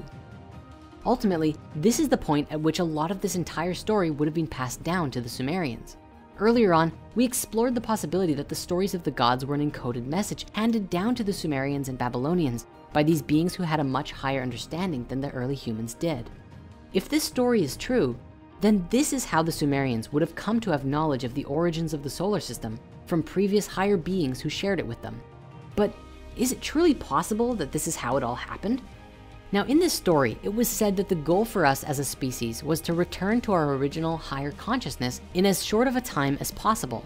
And the time that was forecasted for us to finally begin remembering who we are and what our place in the cosmos is this point in time right now, which is why this conversation is more important than ever, for it would seem as though we are at a huge turning point for our species and actively shifting into a higher consciousness more and more each day. Interestingly, this shift in energy is currently being mirrored by the Schumann resonance in our Earth's magnetic fields. The electromagnetic resonance being generated by lightning discharge in a part of the upper atmosphere known as the ionosphere has been increasing recently to coincide with our frequency shift. This means that our magnetic field is actually changing to coincide with our evolution, which I find just to be amazing. This is a very exciting time in our evolution, as with research teams like the Global Coherence Initiative and HeartMath, some very interesting research is being done on the interconnection between humanity and Earth's magnetic fields and energetic systems, giving us insights into our own frequency changes as and when they happen. Anyway, back to Atlantis. As I was saying, there's a few other versions of how the story could have transpired. We're going to now briefly look at these other two accounts of Atlantis from ancient times. First, let us begin with the Emerald Tablets of Thoth the Atlantean. These are said to be 12 ancient tablets which are under the care of a secret society in Egypt, who have vowed to protect the sacred wisdom inscribed upon them. The tablets are said to have been written by Thoth, who presided on Atlantis before the fall, and whose Atlantean name was Chiketet Arlik Vomalites. The tablets were supposedly translated by a man named Dr. Doriel. Of course, these tablets are believed by many to be a hoax, for no modern picture of them actually exists, and they're not on display in any museum. Critics of this work point out that Doriel seemed to write these tablets based on the occult Theosophist society and other spiritual teachings and channelings, along with a few ideas thrown in found within H.P. Lovecraft stories. And those connections do seem to be valid. Yet, even if the tablets themselves are not truly authentic, it would seem as though they are predominantly based upon a number of wisdom teachings. Doriel also provided a rich account of Atlantean culture, which could have been channeled, but of course, it's unclear if any of it is grounded in truth. For myself, I found a great deal of inspiration and wisdom by reading these passages, and they can be excellent tools for exploring the inner mysteries and contemplating the universe. Spirit Mysteries recently published a new edition of the Emerald Tablets, made to be easily legible to the modern reader, for the original publication is like, "Hark now and hear ye, and thou thine own inner flame shall be lit." It can be a bit hard to follow, so you'll find links in the comments to go and get a free download today. The Emerald Tablets describe a number of different things, from wisdom teachings to ancient history. In a nutshell, Thoth describes the beauty and majesty of Atlantis, a bright and vibrant home for the people who lived there. He goes on to describe the degeneration of the hearts of the Atlanteans, which led to their downfall and the Great Cataclysm. He said that Atlantis fell because there were those who were too proud of their knowledge and dared to enter the halls of Amenti in order to get greater knowledge, kind of a lust for power moment that created the cataclysm. This could be referring to the Martians building the synthetic Merkaba with forbidden powers. He also said that the few who survived did so by using a spaceship which today is buried beneath the Sphinx. This is a concept we explored much more thoroughly in the original Human History movie. Throughout the Emerald Tablets, he also describes a great deal of wisdom which we can use to evolve our consciousness. We highly recommend you go and read these passages for yourself if you haven't. For now though, let's stay on the subject of history because we have one more account of this pre-flood period of time to look at. Now, the Book of Enoch is one of the most ancient religious texts we have available to us today, with influence extending into the New Testament, even despite it not being considered biblical canon. The text appears to date back to about 300 to 200 BCE, so we must establish that it is younger than the Sumerian texts. The Book of Enoch describes a story from the perspective of Enoch, who was the great-grandfather of Noah, who lived for 365 years up until the Great Flood wiped out most of humanity. The story details accounts of the Nephilim and the Watchers. As we previously discussed, the Nephilim are described as the children of the Anunnaki and human women together. Since the Book of Enoch describes that the Nephilim were the offspring of the Watchers and human women, we can easily link the Watchers to being the same as the Anunnaki. It's for this reason the Book of Enoch is so valuable to us in deciphering our past, because it provides one of the few clear links between the ancient Sumerian tablets and the stories we find in the Bible today. But because this book concerns itself so heavily with the events of the Nephilim and the Anunnaki, or the Watchers, you can probably imagine why they decided to omit this from the biblical canon. Some believe that these giants may have been the reason for the Great Flood, as they were seen to be unnatural and harmful to the human race. In the Book of Enoch, it describes that these Nephilim, known also as giants, multiply in numbers and grow to the point that humanity can no longer provide enough resources for themselves. With food shortages, the giants then began consuming humans and other animals. The Book of Enoch also tells us that many of the Watchers, such as Azazel specifically, were responsible for teaching humans the art of warfare and how to construct weapons and other harmful devices. And for the sake of correlation, this is also reflected in the Emerald Tablets, speaking to the degeneration of the human consciousness. Now, the events of this book are rather long, and we're not going to get into all the details right now. But the story essentially culminates in the Great Flood wiping out humanity with only a few surviving humans, which is where Noah and the Ark come in.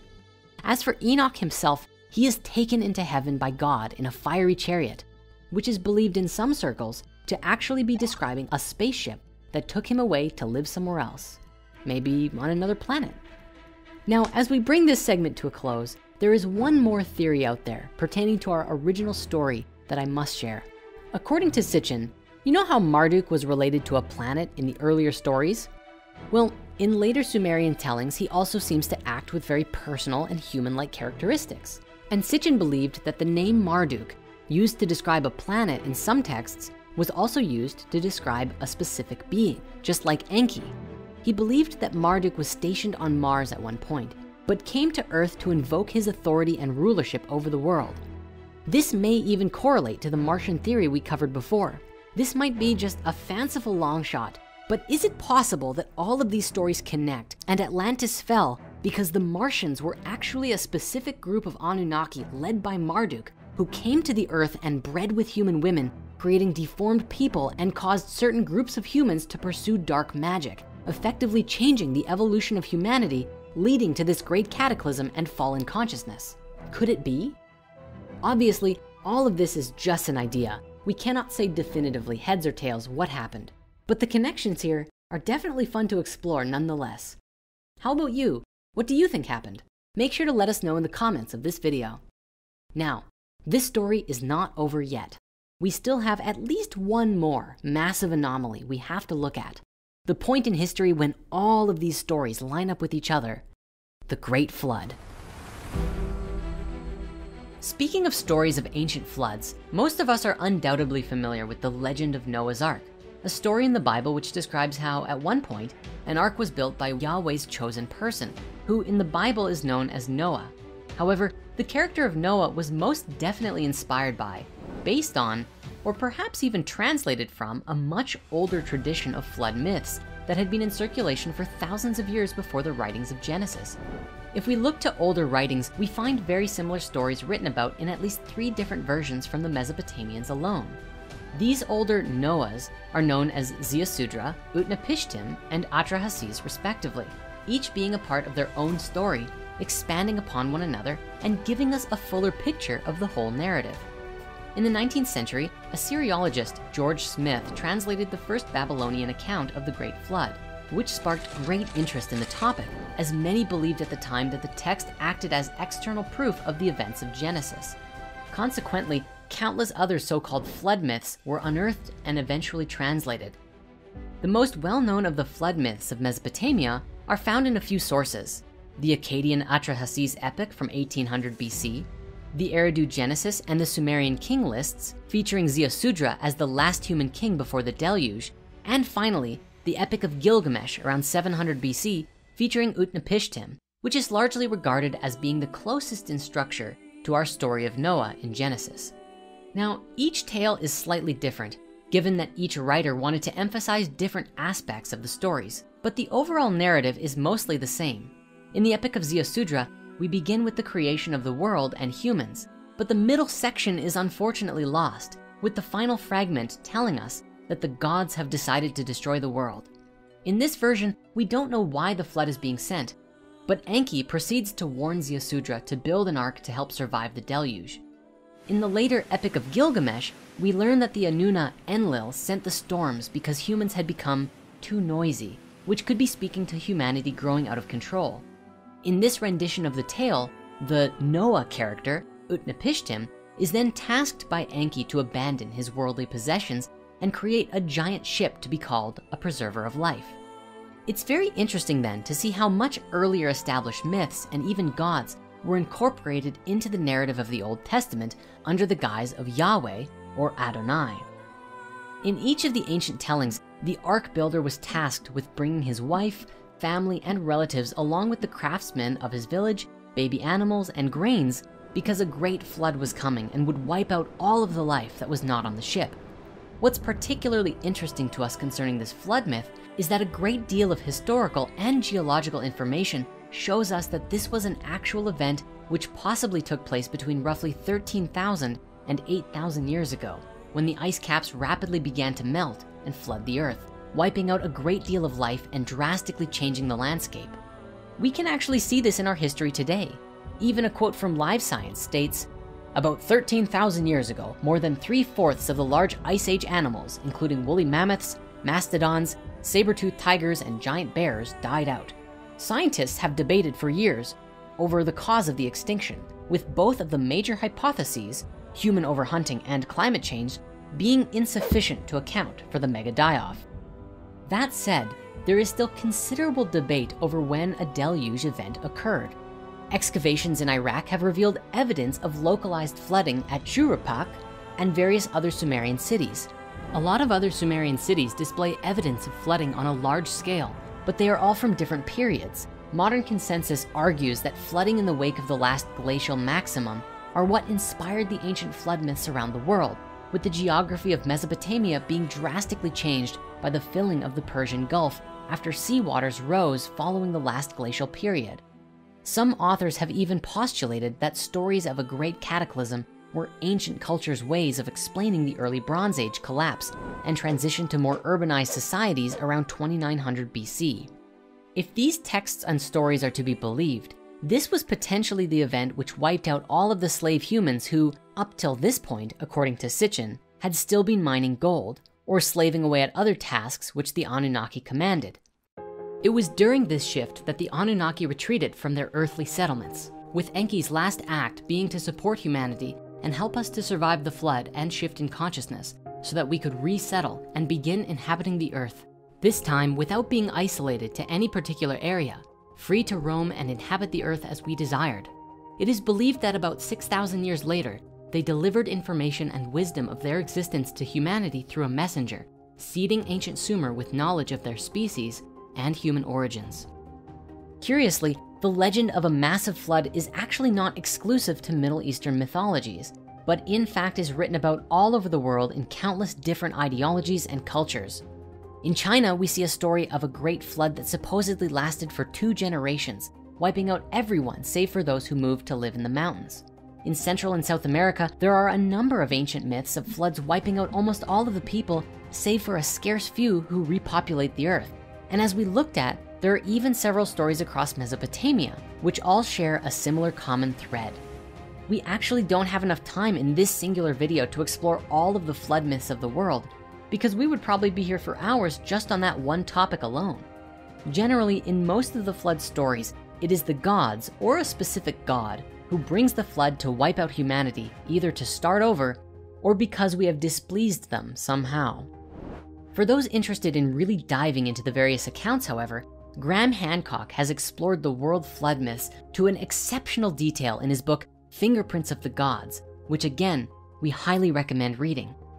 And speaking to this, there is an even more prevalent theory that brings all of these stories together and describes similar global events in history when the ice caps melted and the water rose tremendously, wiping out all, or most, of life. Geologists agree that by 8000 BC, the great Wisconsin and Worm ice caps had retreated. The Ice Age was over. It has been postulated that the deluge myth in North America may be based on a sudden rise in sea levels caused by the rapid draining of prehistoric Lake Agassiz at the end of the last ice age about 8,400 years ago. However, the 7,000 years prior to that date had witnessed climactic and geological turbulence on a scale that was almost unimaginable. The few scattered traces of surviving humans must have led lives of constant terror and confusion, with periods of time filled with violent floods and climatic changes. The bulk of the animal extinctions took place between 11,000 and 9,000 BC, when there were violent and unexplained fluctuations of climate, which geologist John Imbrie has called a climatic revolution. Now, there is a very interesting theory about exactly how this whole thing took place and what it means for us today. To share this theory, we've borrowed a clip from our friends at Gaia from one of our favorite series, Ancient Civilizations, featuring Graham Hancock, Greg Braden, and a ton of other experts as they help to decipher the clues of the ancient past. What's especially remarkable about this theory is that it aligns very well with the story of Atlantis and an absolutely massive shift of ages. 20 authors, which finds evidence for meteor or comet impacts on 4 different continents, North America, South America, Europe, and Western Asia, from about 12,800 years ago, in the form of nanodiamonds, spherules, and melt glass consistent with meteor impact. Randall Carlson is a PhD who incorporated the dating of Göbekli Tepe with geological evidence which suggests global flooding. He wrote that if an impact actually hit and there was a cataclysm, you could easily see how an effect of that magnitude would destabilize the earth for perhaps 1,000 years or so. It's after this window of time that the Younger Dryas geological records shows an abrupt change in climate that we date Göbekli Tepe. But you see, this is not where the expedition ends in the search for answers about the Great Flood, as Graham Hancock has also put forward even more information in his most recent book, America Before. His new work focused on various kinds of evidence from the Americas, mostly from the mound-building cultures of the Mississippi River Valley and exploring the sacred geometry of the Amazonia, bringing to light some connections that seem to indicate that the occupation of the Americas was much earlier than is currently thought, and even appears to share some common concepts in ideology to that of the ancient Egyptians.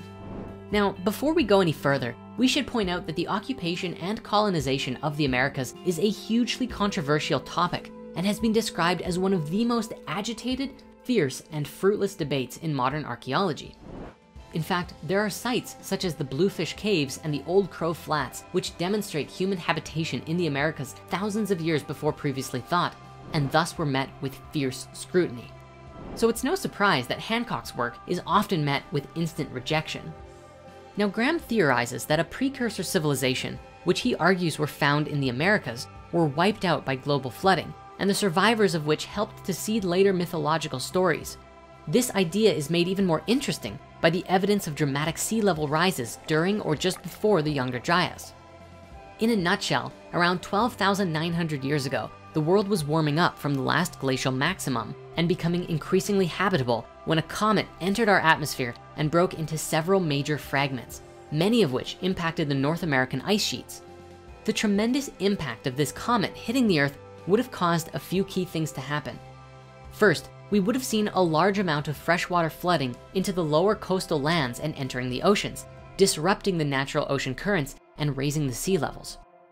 Second, we would have a tremendous amount of steam shooting into the atmosphere, along with smoke from any fragments that didn't land in ice, and starting fires upon impact. All of this together would block out the sun for a very long time, and this causes a sudden drop in Earth's temperatures. This is exactly what we see happen by climate graphs of that time period. This rapid drop, followed by 1,000 years later, the rising of Earth's climate. To date, no scientific or geological hypothesis comes close to answering the mystery of what caused the spike, closer than the comet impact hypothesis.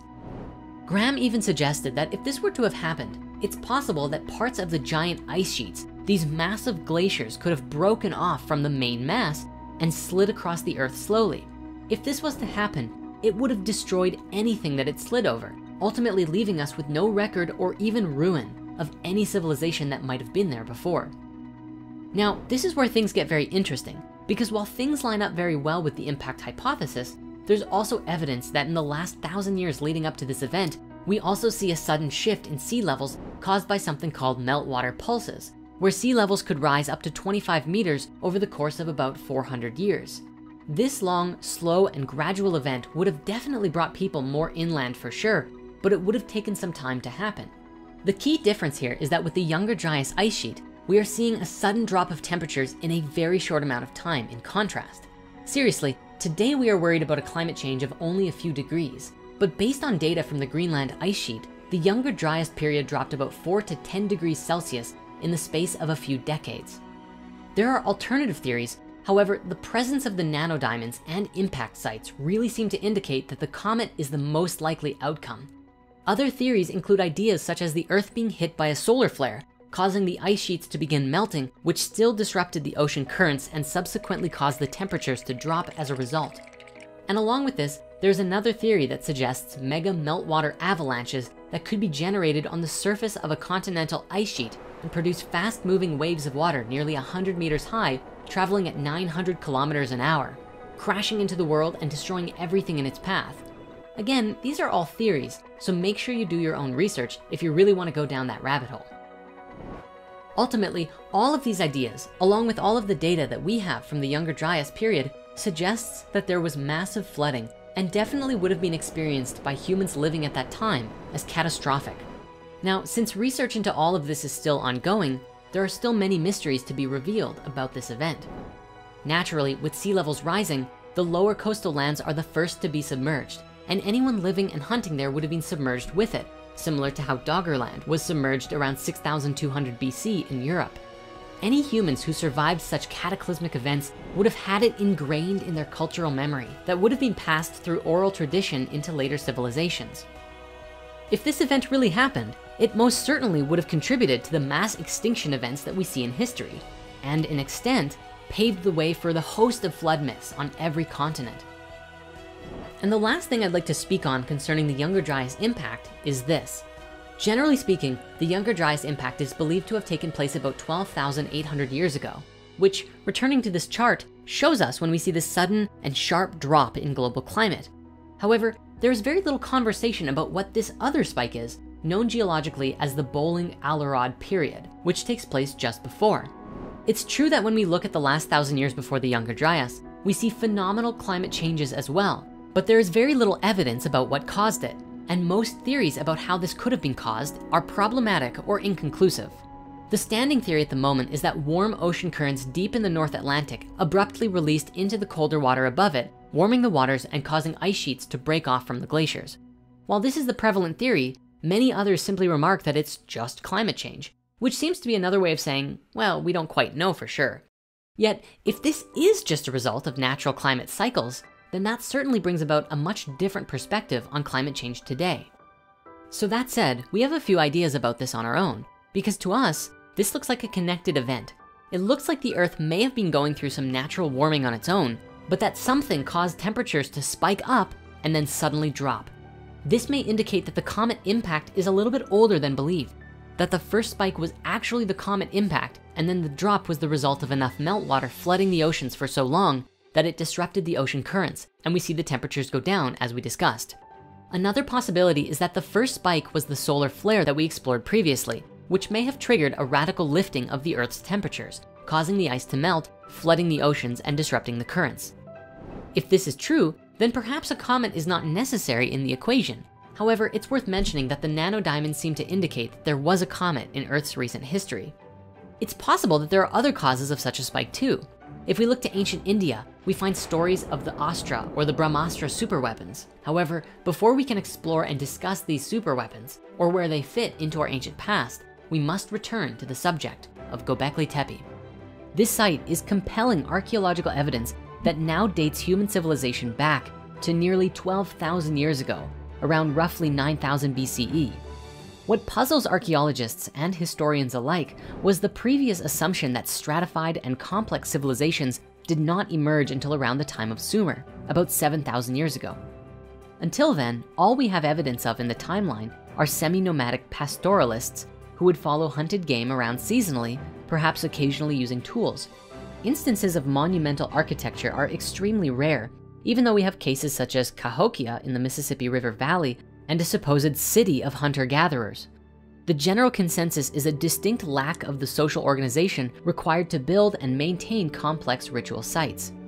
Even more interestingly, the timeline arguably lines up with a certain theory about the date of the construction of the Sphinx in ancient Egypt.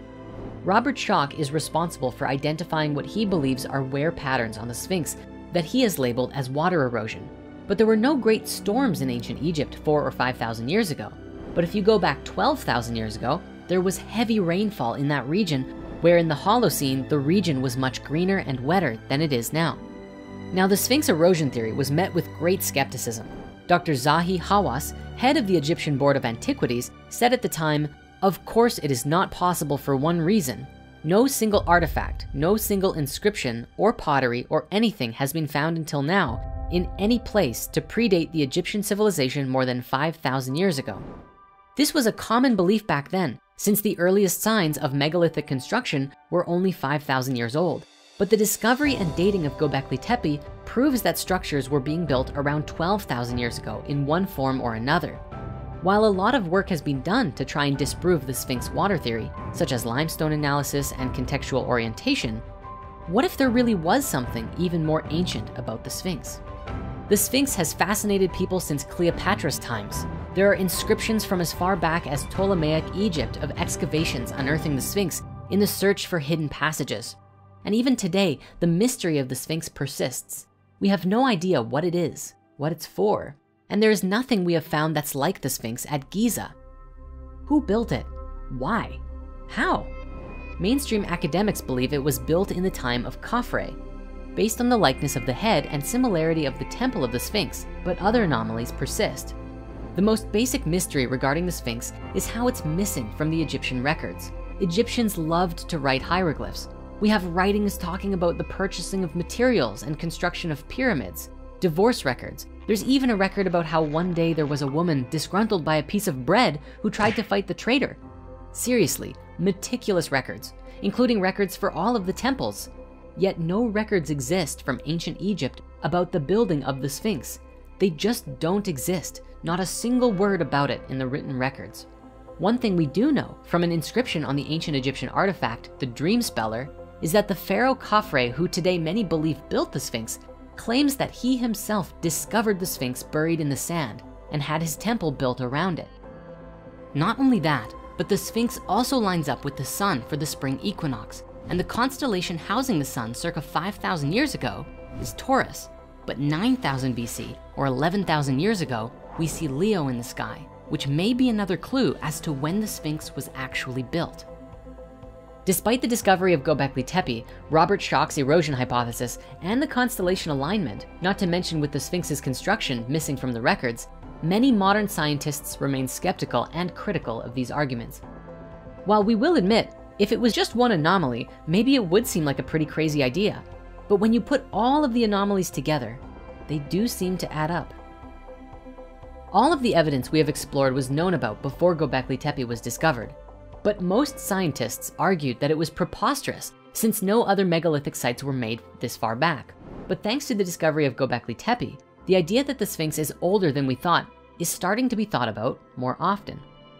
The construction of Göbekli Tepe would then be attributed to survivors of the catastrophe who passed on their advanced knowledge to human tribes set back from the massive natural disaster. This is especially made curious by the legendary carvings of the handbags of the gods. You see, all over the world we find these images of gods holding what looks like a bag, and there is a carving from Göbekli Tepe featured on Pillar 43, known as the Vulture Pillar, dating nearly to 9000 BCE, which shows a similar handbag-like image. It has left many to ponder their connection, and some even believe that the handbag is a sign of the gods bestowing the seeds of knowledge of civilization to humanity. What's more amazing is that Göbekli Tepe is located at the south of Turkey, inside of the Fertile Crescent, the place where agriculture is believed to have been invented 10,000 years ago. Could those handbags be a clue to bridging the gap between a lost civilization and the world we have today? Göbekli Tepe raises a lot of questions to the established history and archaeology of the time.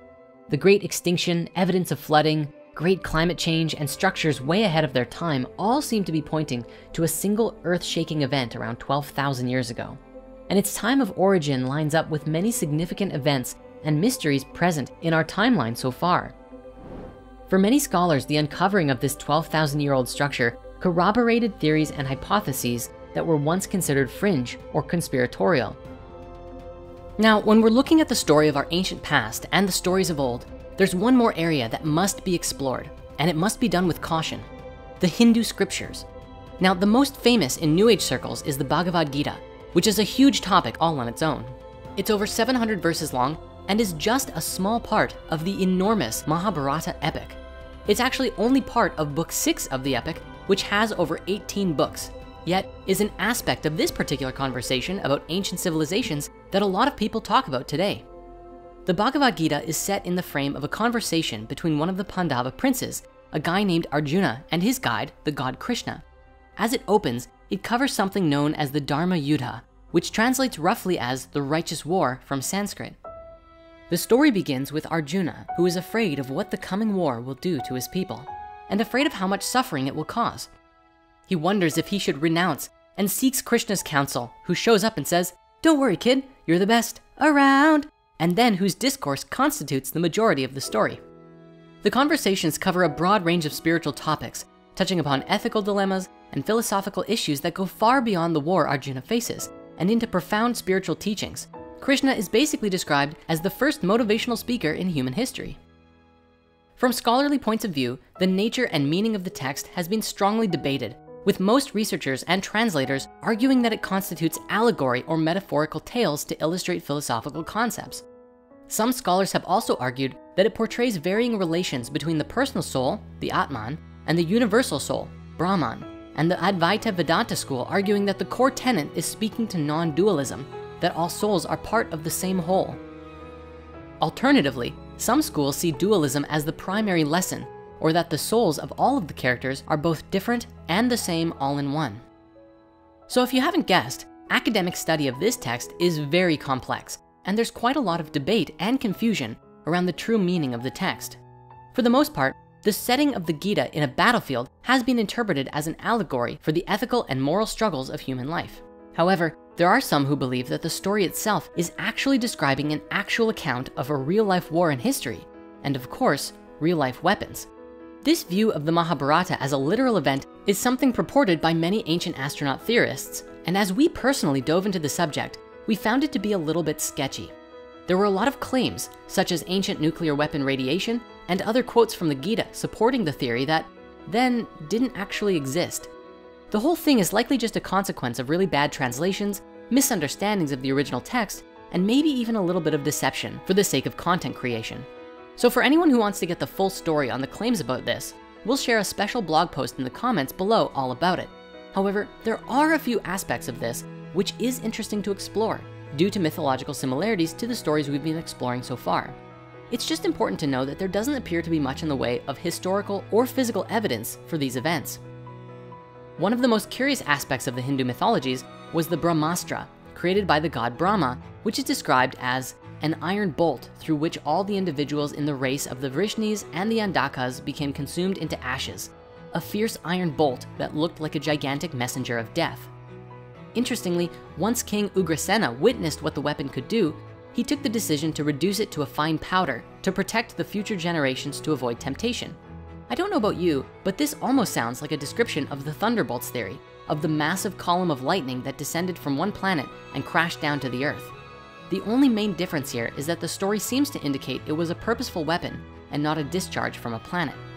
The other synchronicity from the Hindu texts includes the presence of something called vimanas, which are said to be flying palaces or chariots that are very common in a number of stories. The mythology here raises interesting questions due to its similarities to other tales from around the world. Could the stories of the Anunnaki and their ships be related in some way to the flying chariots of the Hindu gods? It's not actually as crazy as it sounds that early Indus River Valley civilization and Mesopotamia had cultural links. Stretching as far back as 9,000 to 6,500 BC, indirect contact seems to have occurred as the consequence of the Neolithic revolution and the spread of agriculture after 9,000 BCE. The prehistoric agriculture of South Asia is thought to have combined local resources like cattle with farming resources from the Near East as a first step around 8,000 BCE. At the site of Mehrgarh in Pakistan around 7,000 BCE, full sets of Near Eastern agricultural products can be found, stuff like wheat and barley, as well as goats, sheep, and cattle. Later on, trade kind of exploded between the two regions, with stuff like clove heads from the Moluccas being found at Tel Ashara, different kinds of shells and beads being found at various sites around 2500 BCE, and of course, lavishly decorated cylinder seals depicting mythological scenes or animals. The bottom line is, with trade happening pretty consistently until the Indus civilization collapsed, it's almost common sense to acknowledge that cultural ideas and mythologies also got exchanged. In this, even the real mythologies themselves are fascinating and have tons of curious connections throughout without needing to elaborate on them. If there's any grain of truth to these stories at all, then it adds credence to the idea that at one point, perhaps there were advanced civilizations with incredible technologies in our ancient past.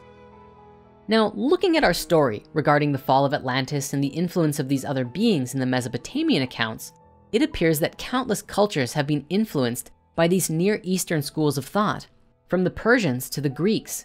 And even much later, it appears as though the Judeo-Christian religions all seem to stem from each other like branches of a tree. But what about the people across the rest of the world? In this historical theory, it suggests that there were still civilizations existing elsewhere on the earth at the time of the fall, because when the inhabitants of Mu left their home, not all of them went to Atlantis. Some moved to the continents we call the Americas, and others went to Asia. This would make sense considering Mu would have been directly between those two in the Pacific Ocean. With this idea, we see this theory begin to explain how different spiritualities developed in different regions of the world. The Lemurians who did not migrate to Atlantis would not have had the same experiences that the Atlanteans did with the fall. And if the stories are true, neither would they have become more left-brain thinkers. And so after the fall, their spiritualities would have developed based on their environments and any supportive influence from those who made it through with their memories intact. When we observe the world's religions today, there are really three main forms that we can identify. Firstly, we have the Western faiths, which are generally the Abrahamic ones, Judaism, Christianity, and Islam, but which relate with the Greek, Persian, and Egyptian mystery schools from thousands of years prior. Next, we have the Eastern spiritualities like Taoism, Buddhism, Shinto, and so on, which are more to do with connecting with the spirit of nature or going deep within yourself to cultivate inner peace and stillness. Generally, these paths are less seen as religions, but ways of life and traditions to create harmony in one's life. The last faith group are the indigenous spiritualities, which are usually shamanic and animistic in nature, and are often developed around connecting with the spirit of the planet and nature in an intimate relationship to aid in spiritual, emotional, and even physical healing. Now, we understand that there is an incredibly massive number of spiritualities on this planet, and I'm not trying to oversimplify or generalize the diversity here. For so many of these faiths are unique unto themselves and beautiful in what they are and represent. Nevertheless, we can see this pattern of location and influence across time in how these different faith groups emerged bringing us to where we are today. It would make sense that the Sumerian mythologies and subsequent Abrahamic faiths are concerned with the stories of the gods from the past so much, especially if there were enlightened beings who provided them with these stories in the first place. However, one of the earliest groups to suggest this independent racist theory were the Theosophist Society of Madame Helena Blavatsky in the late 1800s.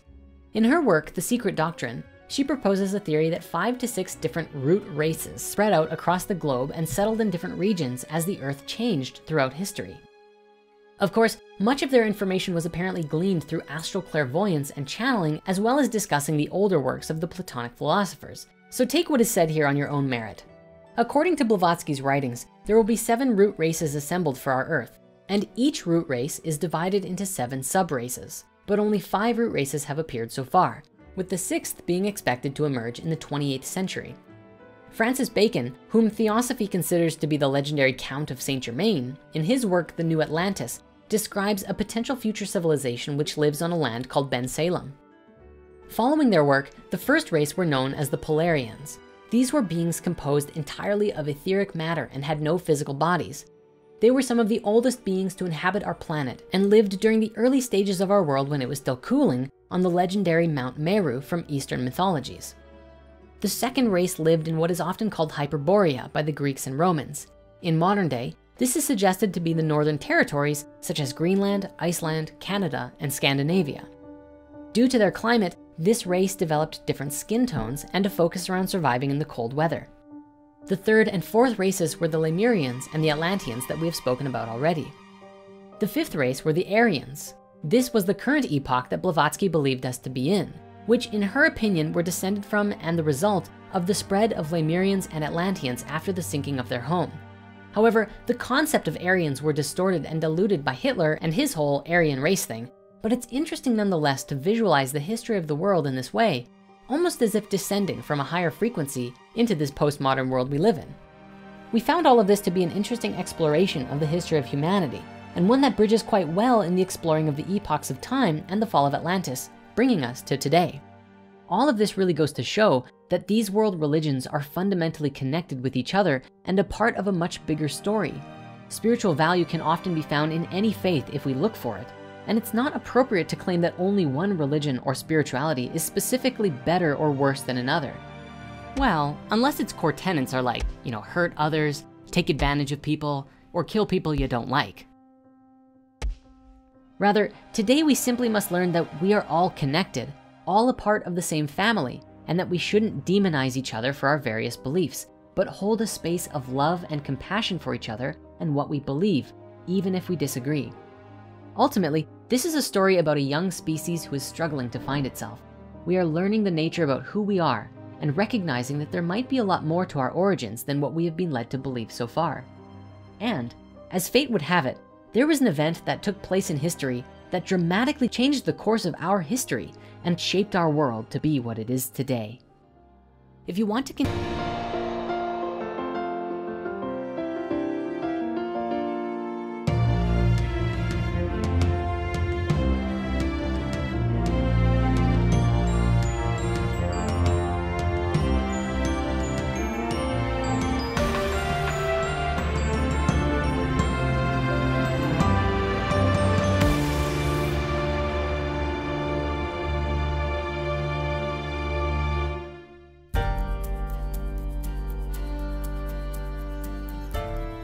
After the Great Flood, it was a long time until the emergence of what today we know as the first civilization.